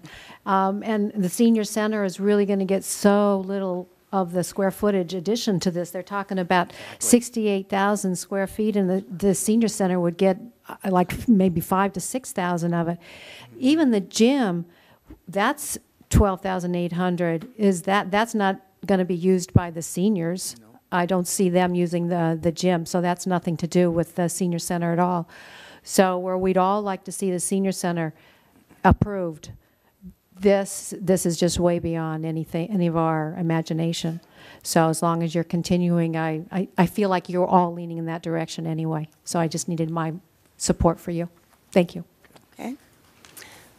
I saw some more people going to, would you like, you don't need to fill out a card. Okay. Okay, very good. We're still taking them. Come on. Okay. I've moved to Camarillo in the 60s, so I know a lot of you up here very well. Your name for the record, please. John Spahn. I will say that the gym is used extensively by a lot of the seniors, from table tennis to badminton to basketball. And it was built back... and pickleball, that's right, because you guys are out there. It's used every single day into the nighttime. And there's no water fountains. It was built back for the Air Force Base back in the 50s. It belongs to the Oxnard High School District, which they lend to Parks and Rec, which is great.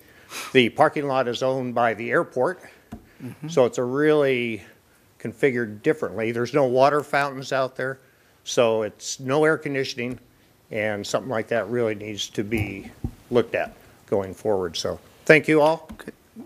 Mike? Question. John, it's been a long time since I got and played at that basketball court. You know how it is. I know. We both graduated almost the same time, got close. But there used to be water out there in that gym. Did they just let it go? No water fountains whatsoever. Oh, they let it go. There's bathrooms where you can wash your hands. Yeah. You know, and there's everything else is pretty much locked up behind the doors there. Sure. So it's very antiquated. Now that you've spoken, you can still give your card to the city clerk. Pardon? Now that you've spoken after the fact, you can give your card to the city clerk. Oh, okay. Thank you. Is there anyone else who'd like to speak? Come on. Come on down. The job's not over till the paperwork's done. There you go. My name is Mary Jane Paxton, and I live at 30 Margarita. Can you pull the microphone a little closer? Okay. I live at 30 Margarita in Camarillo. I use the senior center quite frequently and enjoy all the amenities there. I did have a question of the whole group. About a year ago, you had a proposal in front of you. It didn't really go to Parks and Rec yet. They wanted to develop a piece of land that you had part of, Mr. Kildee, out on Pleasant Valley and Las Posas. I have to say something. I can't be part of this discussion because I rent from the applicant. So okay. But I wonder whatever happened with that. They wanted to build a... That application was rejected by the city council. So it will not come before you again? No. Unfortunately, no. No, not that particular proposal. It is quite possible that the developer who was involved in that project may come back with an alternative proposal and possibly on a different site. Okay, because it included a convention center, as I remember, and also a large gym project for children. It was a request. It was a request for a general plan referral, and it was voted down to refer it for further study. Okay, all right, thank you. That's what I was asking about. I thought maybe it would be a somewhat alternative in conjunction with what we're talking about here, that some of this expense would be onto them and not onto the citizens of Camarillo. Thank you. Is there anyone else who would like to speak? Please. This is your chance, folks.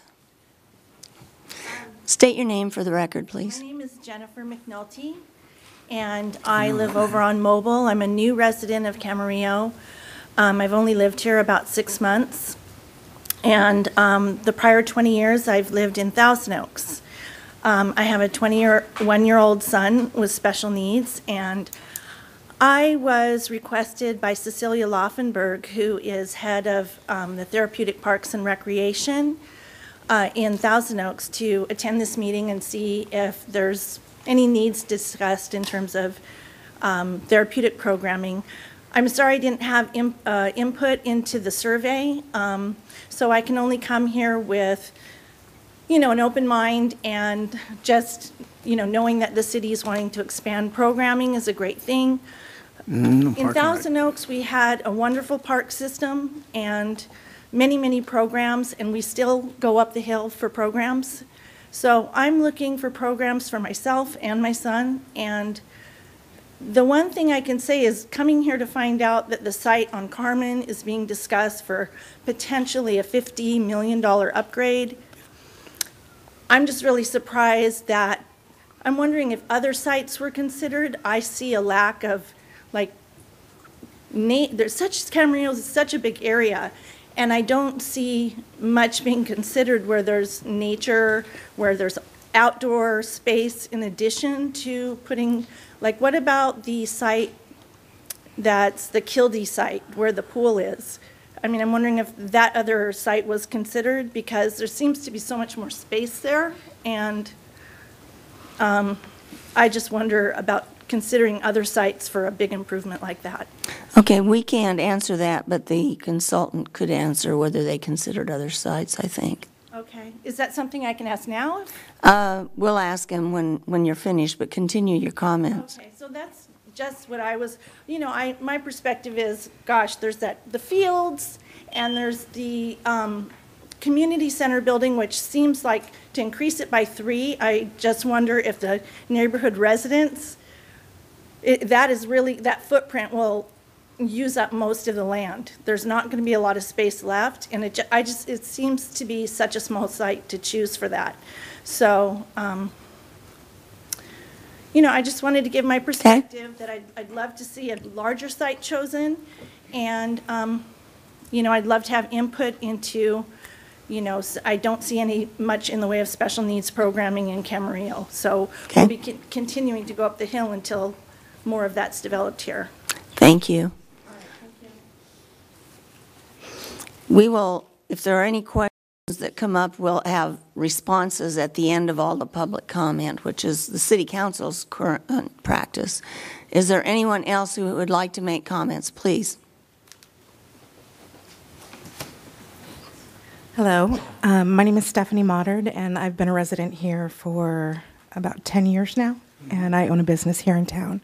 And I hear that there needs to be a senior center upgrade. And I just want to say that I am grateful that you've taken the time to do this assessment to see what the community needs, and that I encourage you to move forward so that we can have an amazing community center where all generations can come together, and everybody in the community's needs can be met, whatever that looks like. And money can be found somewhere to make this happen. And it's important to know that we're not looking at just one space. We're looking at a space where everybody can use everything and so it brings generations together, and it brings better use of space. And I just encourage everybody in the community to have an open mind about it, and including the city council.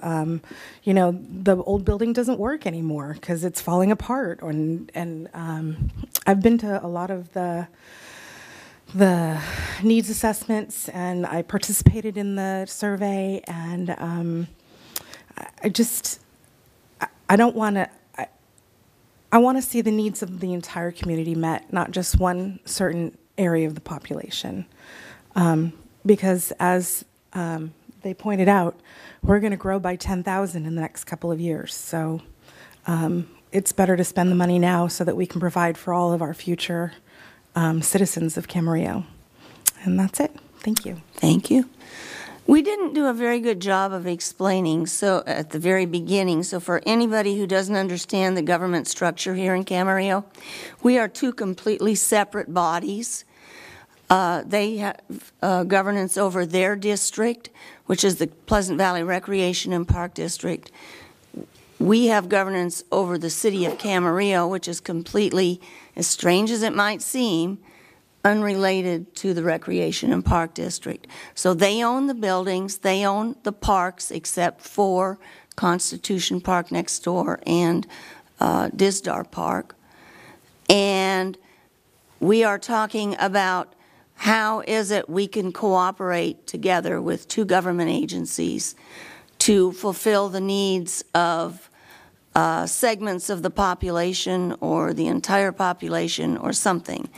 We're going to have comments from all of us later, but we're not going to be deliberating and hammering all this out tonight.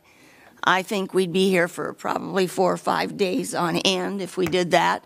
Each of our government agencies, governing bodies, needs to have our own discussions, and they will be public discussions, and we'll figure out how much of what we want to participate in and where we want to go, and then we'll probably meet together at some point and decide how we can put all of our druthers together. If it's all still in our lifetimes. So at any rate, is there anybody else? Yes, sir, come on up.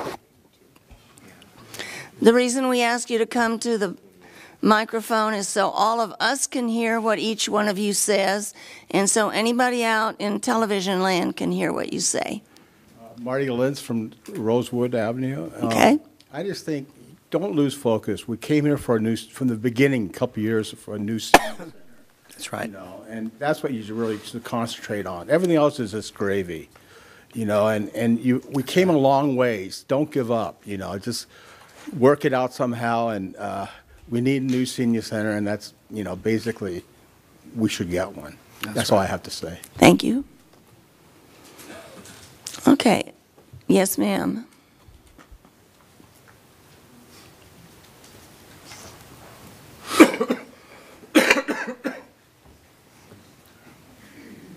My name is Renee Sherry. I live up on Glenbrook. We've lived here 28 years. I was very excited about this company doing this study. I thought, oh, this is perfect. As I recall, we were supposed to get 3 plans. It doesn't seem we actually got a plan. That's my only comment on that. I would like to see a kind of separate senior center. I agree we should all come together, but the seniors need a place where they can gather as seniors. I've visited the Thousand Oaks, the Simi Valley, even Ventura has much better facilities and programs and atmosphere than we do, and it's really sad because we have a high percentage of seniors. I teach a class there. I voluntarily teach a class there. And we're running out of space. We have no supplies, it's an art class, we have no easels, we have no space to put an easel, we have tables that collapse. So I hate to hear that, oh, we'll get this $50 million building, and then we'll still have to share everything. We won't have what seniors need. That's all I have to say. Thank you. Okay, is there anybody else who'd like to speak? Seeing no one come forward, we will go on to the next part of the meeting. I'll turn it over to Mr. Malloy. Yeah, we're going to have comments from the council and the board, but first we're going to have a little 10-minute break. This we've been at it here for an hour and a half, so we're adjourned for 10 minutes.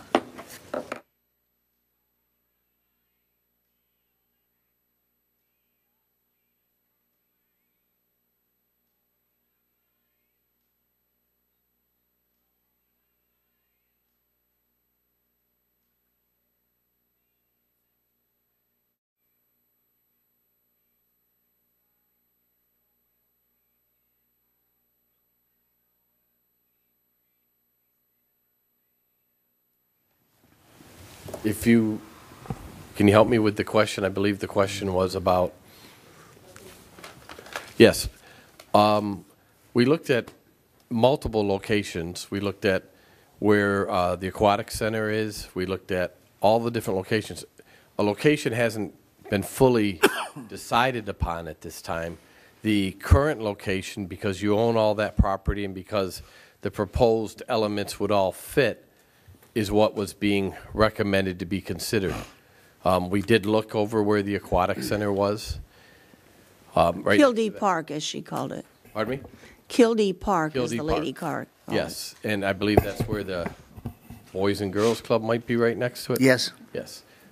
And there's lots of athletic fields there as well, so there's not as much unused space there as you might think. That's right. Okay. I think We also had a question from Jennifer McNulty regarding special needs. And was special needs a part of the survey's questions? We did hear that there was interest in special needs, and the different elements that were proposed would be able to handle special needs. Special needs could occur in a gymnasium. Special needs activities could occur in the group exercise rooms. They could occur in the classrooms. So they weren't excluded, but again, we were looking at a higher level. We didn't get down to specifically whether it was basketball or volleyball or, you know, an exact activity. But special needs, if that facility was designed with those spaces, special needs would definitely be able to be accommodated. Okay. That's all the questions that I... Thank you. Thank you, Tom. Okay. Now we'll go to council members' comments. Any volunteers? Any volunteers, Tony? Well, you want me to walk out on my limb first? Yeah. Sure. So you can take your tree saws and cut off the limbs behind me. First of all, in my opinion, this has been a very useful exercise. I want to say thank you to the consultants because I know that they worked very hard at this. And the consultants did, and I was a member of the liaison committee, and the consultants did what we asked them to do. And you have a Plan 3 cost estimate that is somewhat beyond robust. I'd put it in the breathtaking category, and that's no critique. It's just, it is what it is. And the difference between the criteria for Plan 2 versus Plan 3 is also, there's a very large differential. I'm also, but it's given us, if you think of it this way, if you think of it in the way, maybe I could analogize it to a harbor or going out to sea. It's given us, in my view, kind of the outer buoy view of what is possible. I also am really pleased that we have both the Board of Directors of PVRPD and the City Council up here sitting together, having cooperated through this study and meeting now, and I think that's outstanding, and I am really pleased that we're doing that.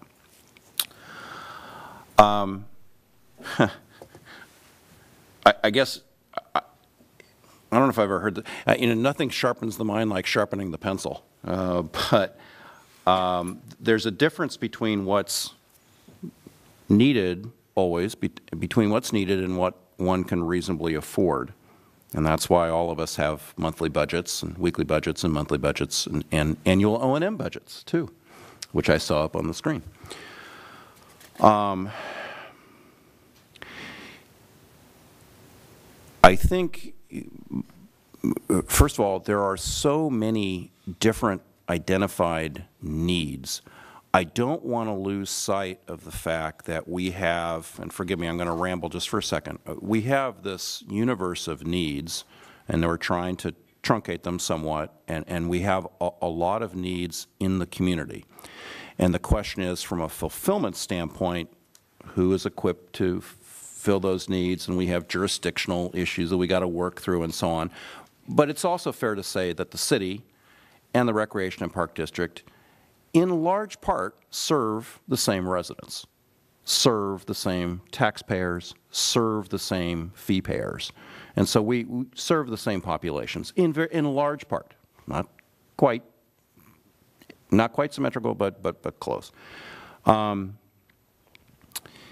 I don't want to lose sight of the fact that we have a lot of needs besides the senior center. The needs that were up on the board in terms of what is identified, particularly with respect to, in my view, programmatic and meeting space needs and the auditorium needs are significant. They are significant. And then the question becomes, you don't want to put those aside and put them on a shelf somewhere and forget about them, because I think I think those are very significant. I'm leaving aside the senior center for a second. I'm going to come back to it. Those are very significant needs. And I think we're going to have to pay it, everyone in the community has to pay attention to that, because we want this to be a thriving community, all of us. And what's best, that's why all of us here tonight in this room want what's best for this community. We might approach it in a different manner, but we all want what's best for the community. But I also know that from a feasibility standpoint, we have to focus on what is the art of the possible and what's feasible. And sometimes you have to focus on what is feasible in a reasonable period of time. And forgive me for coining the phrase sticker shock. That wasn't meant in a disrespectful way. It just is. And it's a huge amount of money. So what Director Kelly said earlier resonates with me. And I think what I'm inclined, and I'm the first one to walk out on the limb, folks, so you can criticize go for it. I'm inclined to focus more on what got us into this process in the first place, which is, and I had always felt during my campaign that the highest priority need was for a senior center, was for a revamped, I'll just call it revamped, senior center, however you define that, with an expanded. And so I think what we should do is look at this incrementally, and I think the first focus ought to be on how we put together a revamped, how we support one another in putting together a revamped and expanded senior center together with sufficient space for programmatic needs for those seniors. And I think that's what I would respectfully suggest we be as sort of a first focus. And the incremental part of that, and in a lot of this from like the gymnasium standpoint is traditionally a recreation and park district need, but it is also a community need. I get that part. But I think my focus would be, without forgetting all the other needs, which are important, I think we ought to focus on the senior center and how we make that happen, and approach the process with three variables in mind. The first being, what are the design and components of that through the process that was outlined up here in terms of the design components, schematic design process, with a focus on capital improvements and O&M. The second, annual O&M costs. The second are, what are our financing options and what can the community afford? And thirdly, between us up here, what are the roles that our two entities are going to play in that? And we have to have some more specific discussion on that part. So I've now crawled out on my limb, and you can take your tree saws and cut it off behind me. But I think that's where we should start. We should start focusing our efforts. Bring it back to a senior center focus, and then go from there. And it could be that part of this is by doing that, we also are able to accommodate some of the needs for additional meeting space and needs to and our needs for a more robust senior program scenario. So anyway, that's it. Thank you. Councilman Morgan? How do I recopy what he just said? Because all I knew about when they sent this forward to meet with Park and Rec, which I thought was a great idea, I remember building that building, and it only took months. It was done. But then it became the senior center, which is a good replacement for what didn't work out. The idea, though, when we first forwarded that, was to make room for expansion in the future. If that building if they needed more room. And so I think we're looking at the same thing now. We're ready to do that expansion. A lot of things could be cleaned up, of course, and made better in that present building. I don't know about I go there occasionally. I don't see those things falling down. But going through and redoing, bringing it up to date, adding more to it, I think that was the goal in the beginning. Also, some of these things that were brought up by Miss, is she still? She's not here. That someone sent her from Thousand Oaks to talk to us about these other programs. Well, one of the things that we could do if we're expanding and having other classrooms kind of thing, some of those kind of programs could be had there because the seniors aren't always filling up everything. Right now it's packed because, the card players, the every kind of player, the computer guys, everything is full. And so they do have a lot of need for room. But by expanding it, I'd say almost double. Then you have something that also accommodate other usages, and it wouldn't cost us $55 million. Excuse me, I can't even say that word. I was shocked when I came in and heard the program being introduced this evening because I didn't think we were going to go that far. That's a lot. That's almost double our desal plant we're looking at, and so I think by moving forward and going toward what I thought we were going is to have this expanded, improved, and made it usable to others also, but not to the extent that we were given a report this evening. That's it. You can go. Working our way down the road. Well, I was part of the liaison committee, and I will tell you that I felt it would be very short-sighted to go out and do a study if you didn't look at the whole. And I believe we have heard from our public, from our community, and received what is statistically valid survey. It's amazing when you have 77,000 people and you only get the surveys back, but that is a survey. Unfortunately, people don't respond. But every person in this community was given the opportunity through very many venues and opportunities to participate. They got to tell us what they need. And this community is made up of more than just seniors. It's made up of more than just our very smallest. We're a community that is a mix of all ages, and it's important for all of us to meet all the needs of the community. So to me, it was very, very important that we stepped back and we looked at the big picture. We now know what it would look like if we could have everything everybody wanted. And so we talked a lot about what they brought to us. They brought to us that top-notch, everything you wanted project and dollar-wise. So now our job is to begin to scale it back and pick, okay, what can we afford? What does it look like? And how do we meet the needs of most people with what we can afford. And I don't know that we know sitting here right now exactly what we can afford, because I don't think we've researched how we're going to pay for this. I think that's one of the steps that has to come into play very shortly. I go back to when we built the library. One of the reasons that we were able to build the library the way we did is because we had a grant. We knew we had money in our pocket to start with, and that allowed us to build something for our community that is amazing 10 years later, and it's really one of the focuses of this community.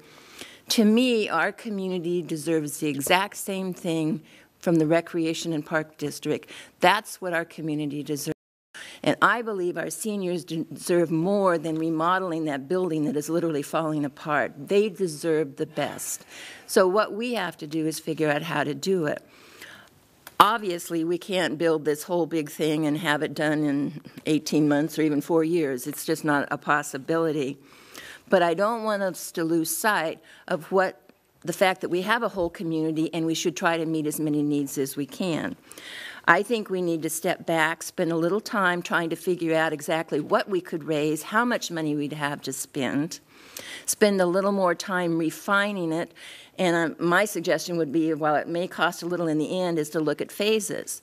So maybe that first phase is indeed the senior center, but at the same time, we've planned for what comes next. So that by the time we're done, maybe 10 years from now, maybe 15 years from now, you have got a complex there that is the state of the art, something that this community can be proud of and that everyone can use. We heard a lot about in the surveys social space, and it wasn't just for the seniors, that people wanted to come together, to be together as a community. So I don't want us to be short-sighted and say, well, it's just for this group, or it's just for that group. We should be there together. Designated space for particular projects, for particular types of classes, et cetera, and giving seniors their own space for that, but it should be more than that. They should be able to go out. They should be able to have a gymnasium where they can go out and play their pickleball. If you ask me, what I would ask for in the phase 1 would be to build a senior center and a gymnasium. We've now given something to our seniors.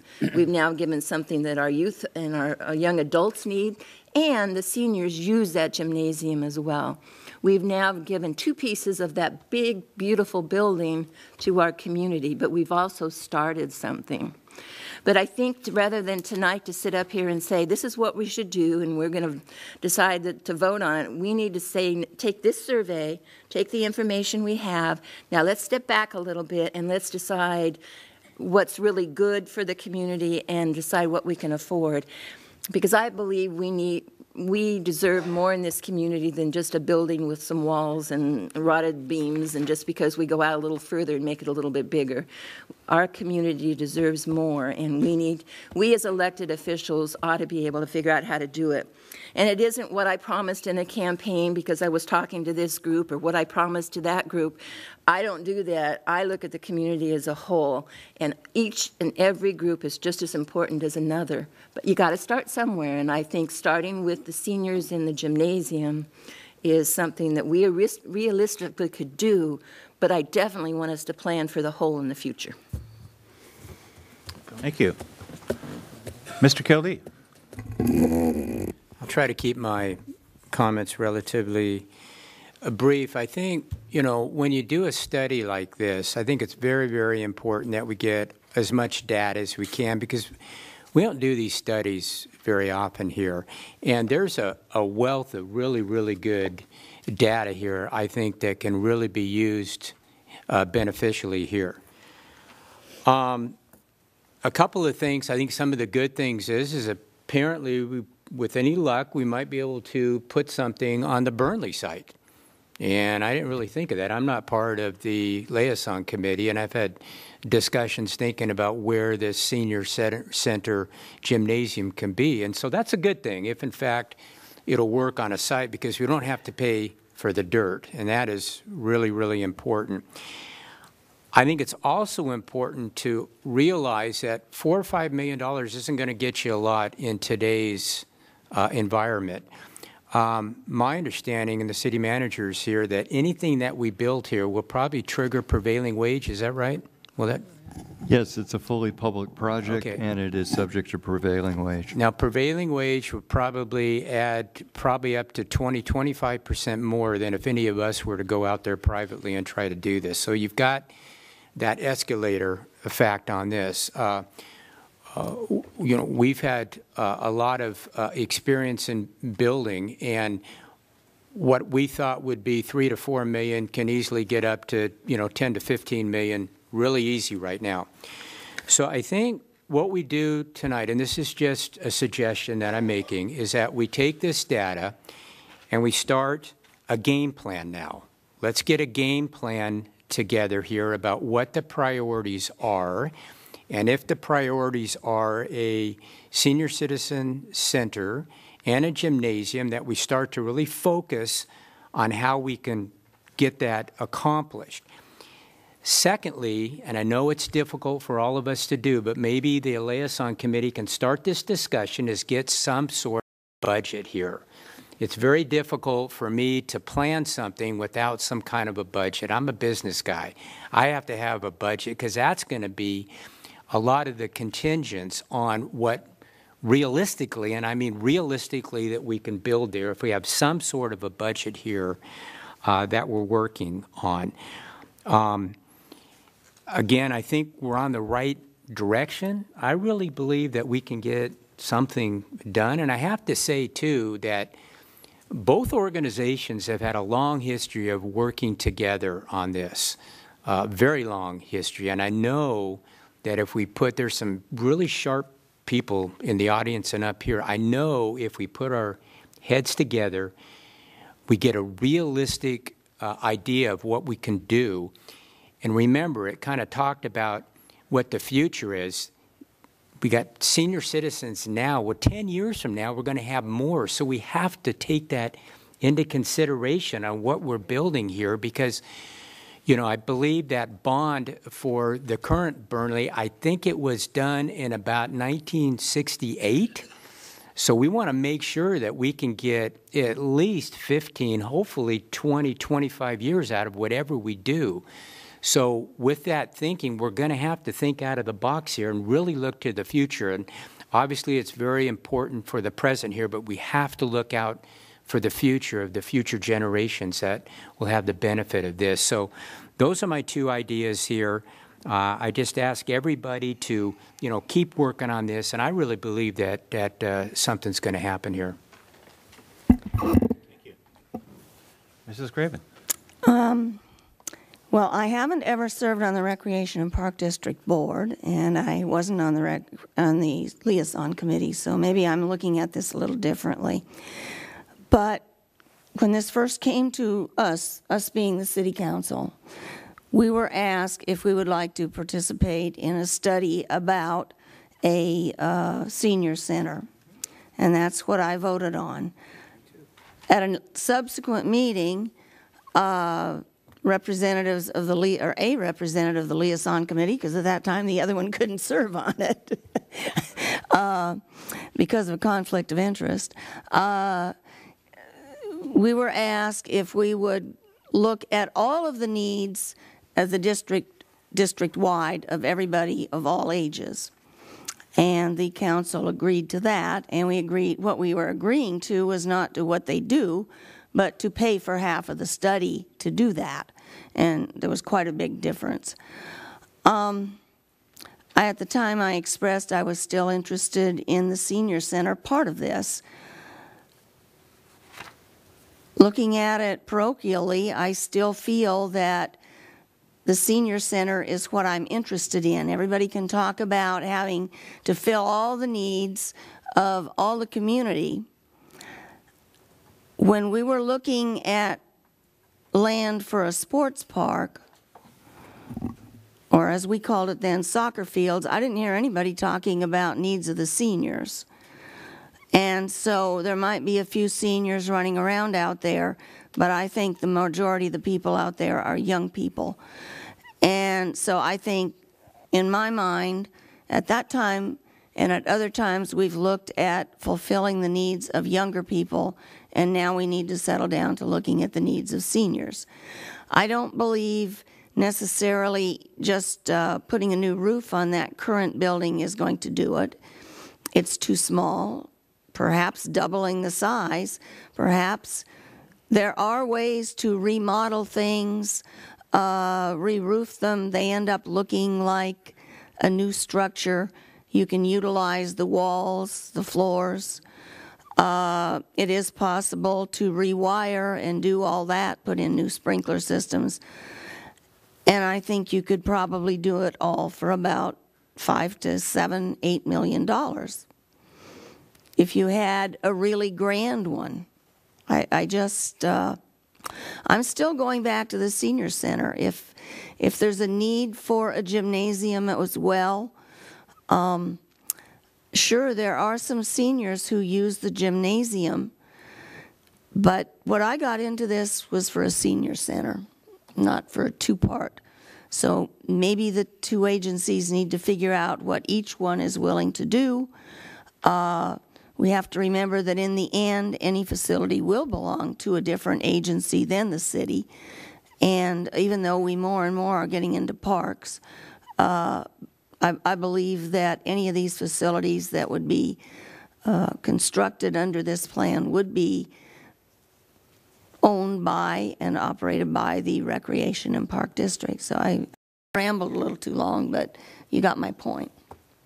Thank you. And thank all of you for your participation. Mike. I'm probably going to be tying Tony's time here on this. Let me just start by referencing what Charter Craven was talking about. For people who don't know, the senior center in the city of Thousand Oaks and in Simi Valley, those structures are physically owned by the city. The one in Thousand Oaks is built on the Camarillo Rec and Park District land, but the buildings are owned by the city.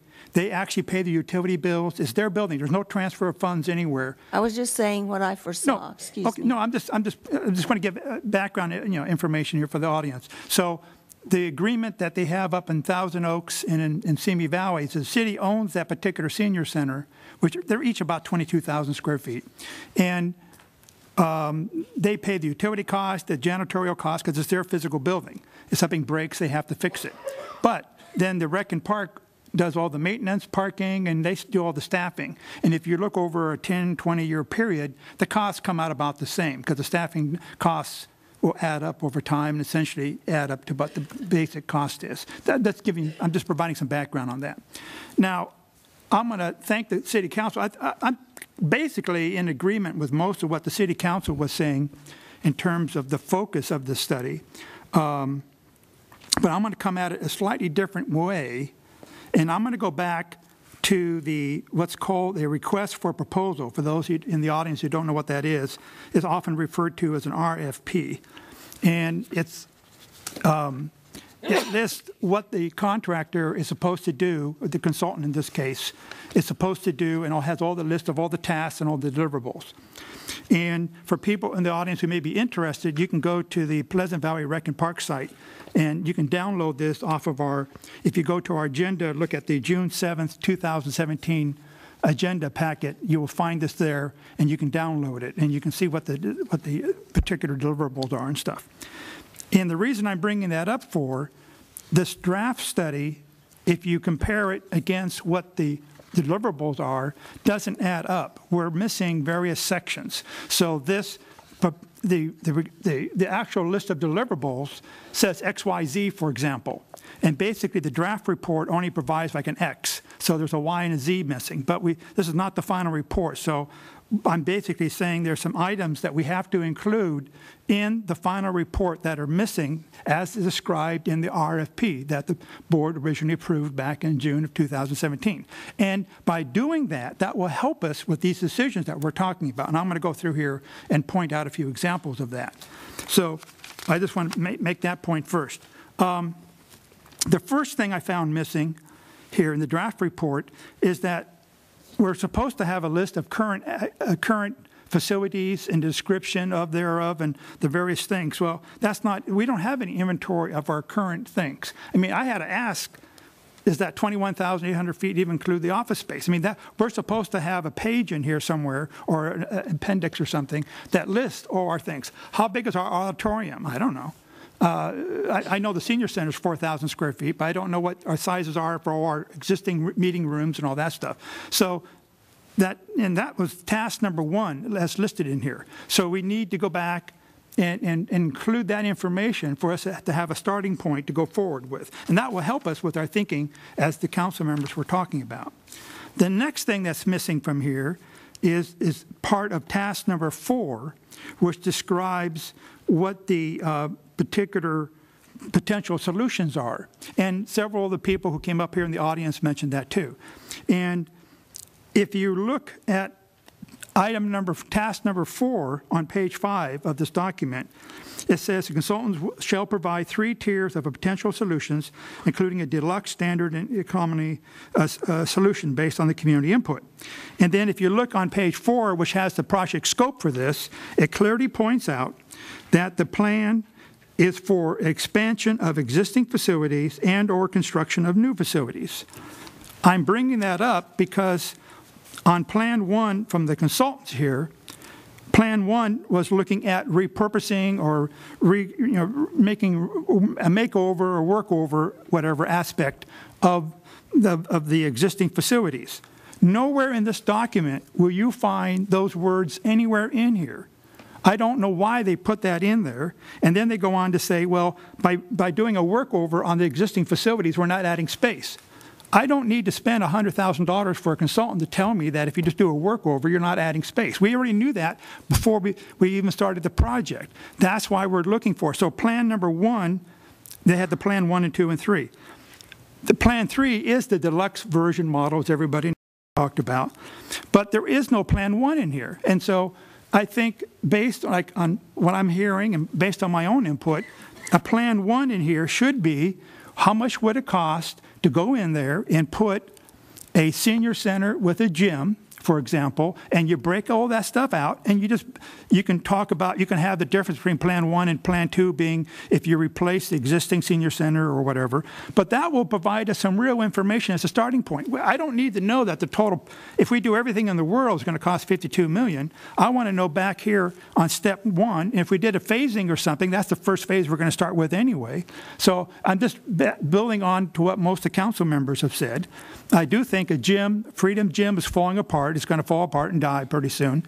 And we do have seniors using it during the daytime, and then the youth can use it in the evening and stuff. So that would be part of the senior stuff. And by building a senior complex, that will free up the other meeting rooms we have for other users then, potentially. Because right now, the seniors are overfilling and flooding the whole complex. So that will help us. So what I think we need to do on the final report, when the final report is turned in, is to go back and add a Plan 1, which focuses on the senior center and a gym out there at the site. And that would then help us a lot moving forward with that. I got some other stuff here. Let me go on to the Plan 2, as listed in here, is almost worthless. I mean, it's just it's a little minor subset of Plan 3, so that doesn't really help us. So we need a real Plan 1 and a real Plan 2, and the Plan 2 can be something there in between maybe the seniors and adding a little bit more community space or something for a real Plan 2. So we need a new Plan 2 and a brand new, from scratch, Plan 1. That was the main focus on that part.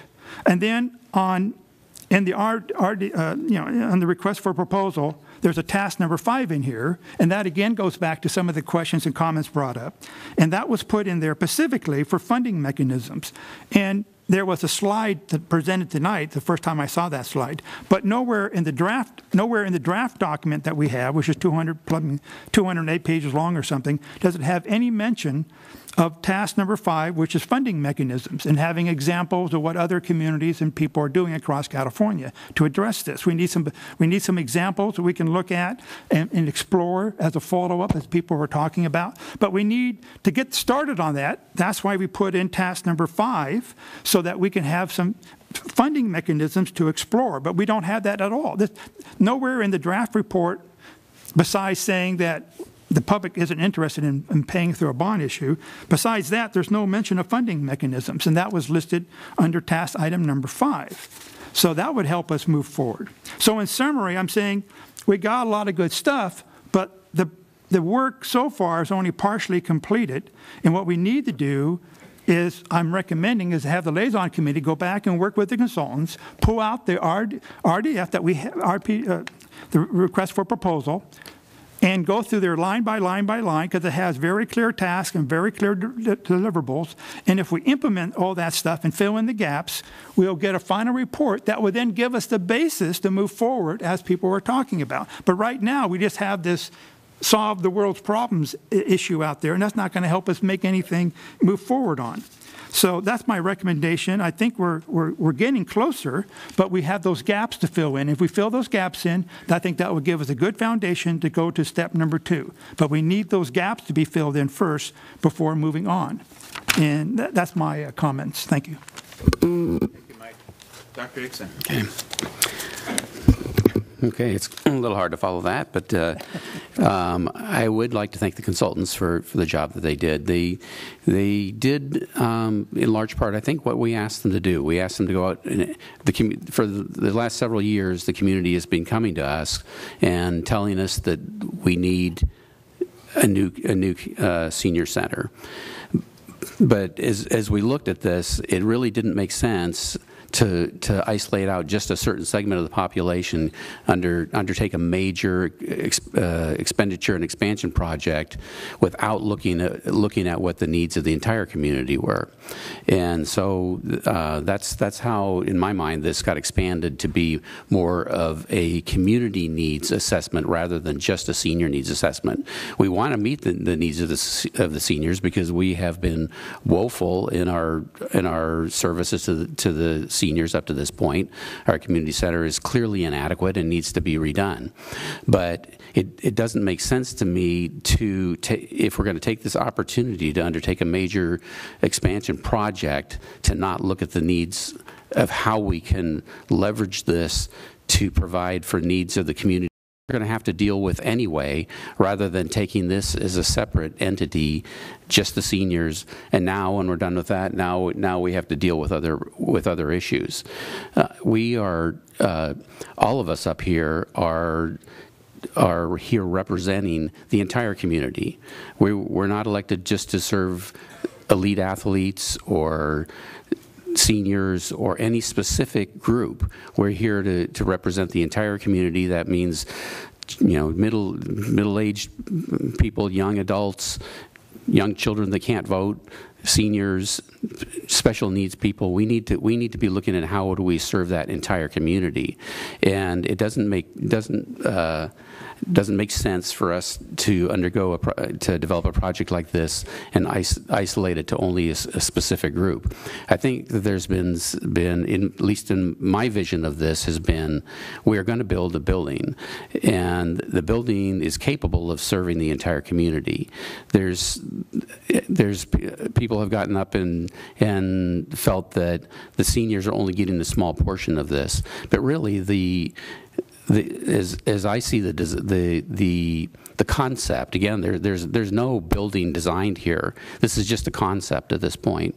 But the concept shows that there are areas of the complex that are dedicated to seniors, areas that are dedicated to youth. But the bulk of it is general use.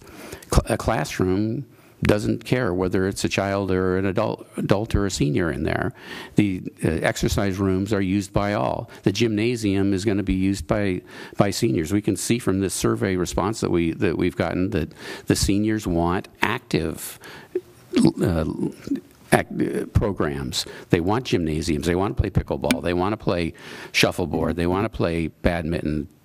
All these are active sports that we have to have facilities for them to use, and those facilities are equally usable by the younger adults. And so I'm not in favor of narrowing the scope of the project to just a senior project. I think this has to be a general use project, and the fact is that even if we taper this down to just a senior program, it's not going to be inexpensive. You can't, if you go out and buy a 30-year-old tract home in this town, it's going to cost you $750,000. So that, there's your sticker shock. So What did we think we were going to get for $4 million if a three-bedroom, 30-year-old house with shake shingles cost $750,000? So it's an expensive project, but I think we think big. You know, this is a fantastic community. All of us live here because this is a beautiful, fantastic place to live, and it's our job to make sure that we pass on a beautiful, fantastic place to live to generations that are coming to follow us. And I think that this is a project that will benefit the entire community.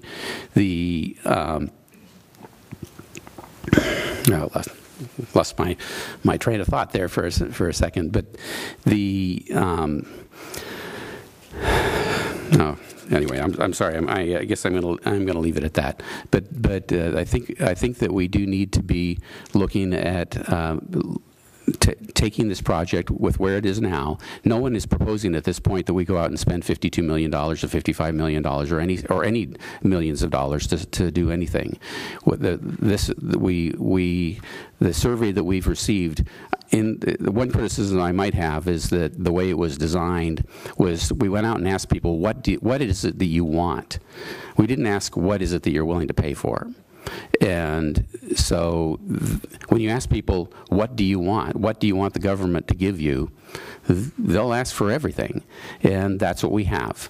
And I think the task that we have now is how do we narrow that down to what really meets the needs of the majority of our community, of all walks of life, and how do we keep it reasonably cost effective. But I don't think we need to think small. The survey, what I was trying to think of is the survey shows that the median income in this city is over $90,000, whereas the state of California average is $65,000. So we are a very high income group of people in this town, and I think that this is not a project, can we afford it? It's really more of a question of will we afford it? I think we can. I think that this is a doable project, and maybe not $52 million, maybe it's 40 or maybe it's 35. But I think for a real small, like, oh, let's scrap the whole thing and go out and just, add a few hundred square feet onto the back of the existing senior center, I think is thinking very small, and I think is not, I think it's going to be money that is not well spent, and I think it's not going to be serving future residents of this community. So I'm probably in the minority here, but I believe that we should think big, and I think we should go out and look at what it is we can do instead of focusing on what it is that we can't do. Thank you. Director Magner. Can I say ditto? I'm a firm believer in, I know what we went out for, and I know what we got, and I firmly believe that we need to deal with the situation of, we know what the platinum level is, we know what the wood version is, so we need to come into someplace somewhere in between, and we need to make that decision as a group. And I think we can do that. We've got the information, and I think that's a good starting point for us. So I'm fully in support of a multi-use building or complex. The seniors, as we know, are usually there during the day. Some of them are there during the evening. The youth would be using it during the evening, and the gymnasium is a must. It just has to be. We have no place for these kids to be in the evening, to do the drop-in basketball. Even my son played at Freedom, and that was 30 years ago, and it wasn't good then. It's definitely not good now. I know it's not. And I'm very concerned about, is it going to fall down tomorrow, or is it going to fall down in 3 weeks? So that's got to be taken care of. The senior center, we can't have the pool players and the card players in a 10 by 10 room. It just doesn't work that way. And that doesn't mean that they're going to have a card room that's always going to be their card room. It may be used by somebody else in the evening or on the weekends. But we do need both of them. So I think the liaison committee has done a lot of work, and I want to thank Tom and his group. They were very easy to work with. Mary drove the vehicle, and with the help of the city administrator, and we accomplished a lot, I think. And I totally appreciate the effort of the city council in partnering with us with this project. So, but I'm in very much a support of, we need to move on, and how we get there is how what we need to decide now. So.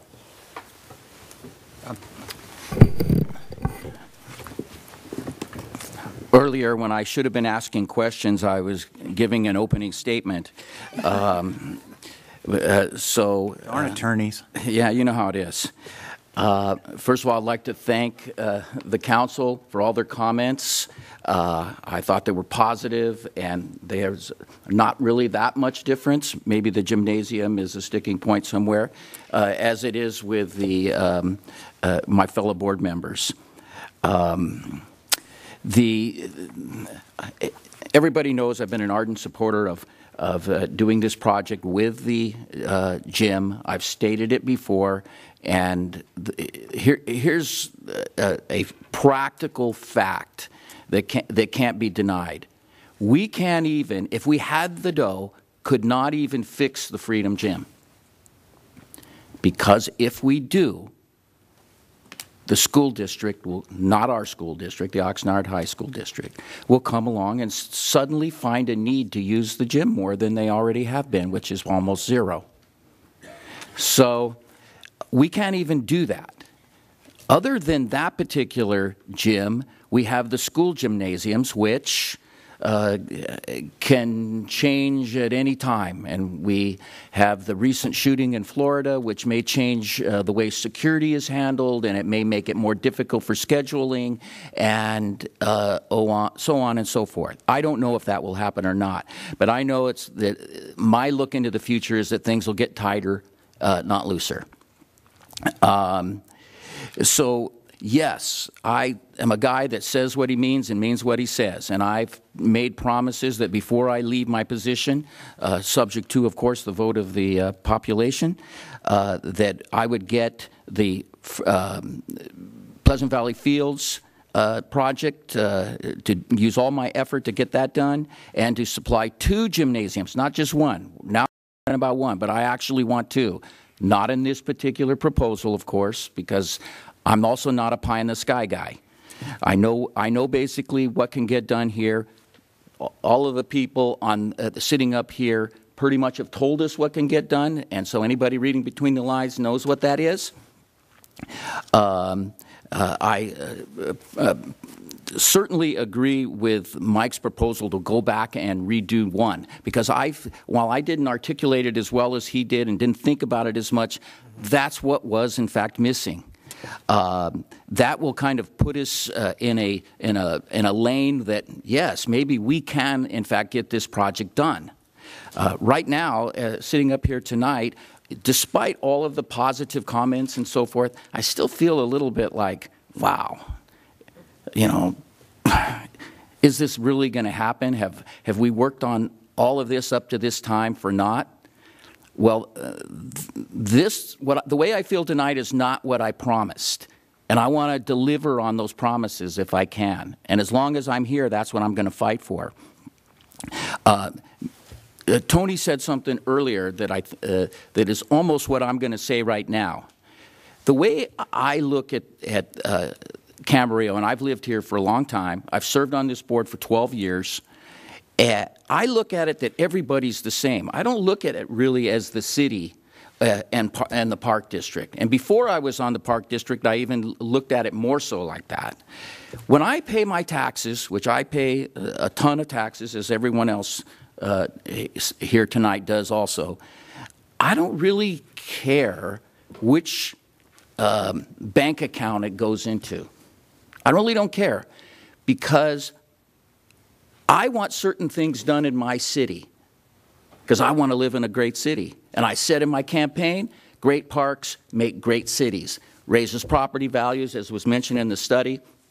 It makes an overall better place to live. It keeps people active, healthy, just a ton of different reasons why that is true. But at the end result is, I don't really like the argument about whose money it is, because I consider whoever's money is in whoever's account is my money. And if I'm a citizen and I want something done, I don't care who pays for it, as long as it's getting paid with my money. And I think that that's what the people out there think. They don't care. It's in our account. We don't want to spend this, or it's in this account. We don't want to spend that. We have needs. They should be met. It doesn't matter whose account it comes out of, in my humble opinion. Now I'm really on my soapbox. At the end of the day, what it looks like we have is maybe a little bit of a disagreement with whether we add the gym onto the project versus not add the gym. And I know that's probably, there's a practical reason for that, because it'd be easier to do if we didn't do that. But I think everyone up here should look at it as representing the entire community, not your district, not our district, but what do the people need, and just dig down, get the job done, and give the people not only what they want, but what they need. And with that, that's all I have. Thank you, Bob. Well, good, only one politician left to talk, and that's me. And I get the benefit. And you have the floor. And I have the floor, and I get the benefit of all the great ideas that you had, which I thank you for. And I got to tell you, this is a nice treat for me, because this year it's my turn to be chair, and to be able to do something this big with you guys and us, it's pretty cool. So thank you. Thanks for making it possible. Walt, you didn't come up and speak, but you often tell us how we should stop calling them seniors and start calling them over 55, because people think about senior activities as like, playing bingo and playing cards, but the reality is the range of activities for people over 55 is way broader than that. I've been out to our tennis courts watching a really impressive group of 80-year-olds playing tennis 3 days a week. Out there, active, chasing the ball down, playing competitive games. I've been to the Freedom Gym and watching these old guys bang up against each other playing basketball, and and ping pong. So we have a lot of active things that seniors do, but we're sort of piecing it and patching it together in different places. And in thinking about that gym out there, I remember my kids playing there. My younger son now has a boy in college. And back then, the roof leaked, and we had trash buckets out, so that we could get the game in. So the thing is ripe to die at any moment, and we have no backup plan. We have nothing, but we do have some space to put something, and I think Mrs. McDonald, your discussion of phasing is like obvious. That what the next group of work is to what's the urgent part, and what's the important part, and what's the urgent and important part. And, I remember as a salesperson always trying to focus my time on the things that are both urgent and important, because there's always all these people coming at you with urgency, but focus on both urgent and important, and then maybe you get to keep your job. So, the same way here, if we can do that, and we have a pretty good sense of what the urgent things are, and as well as the important things. One thing that didn't get mentioned, but I think is worth mentioning here, having this all in a single location saves us a large amount of operating costs, because we have a fair amount of employees at Burnley that do different things, and they overlap amongst all these different activities. So it really works much better operationally, as well as, from management, be able to see everything going on in one place. It just works better. And we do have I think, big enough facility to support most of the time what we do. I mean, we could absolutely have everything going all at once and create some parking problems, but generally you can schedule around that. So I think we're at the place where it is time to come up with more options, to figure out what we're going to do, and also to have everybody understand and I know this is the one that people hate the most. Understand things take time. Doing the job right is not doing the job fast. You know, you can have it fast, but you can't have it fast and right. So to make sure that we properly decide what it is, we take this thing and what the first piece is and what it's going to cost and how we figure out to pay for it. It's going to take some time, but I think we're off to a really good start here. I think we do need some more deliverables on what the research is going to give us, but I think we are ready to move forward with this thing. And I thank everybody, including you guys, for the process. Does anybody else have anything they need to say? Just one thing. It's so funny because I'm around the community all the time. You have Leisure Village bowling leagues. You have gymnasiums like I go to. There's more seniors than there are the others at 24-hour fitness during the daytime. It's loaded with seniors, and they aren't young ones. I'm talking about 70s, 80s.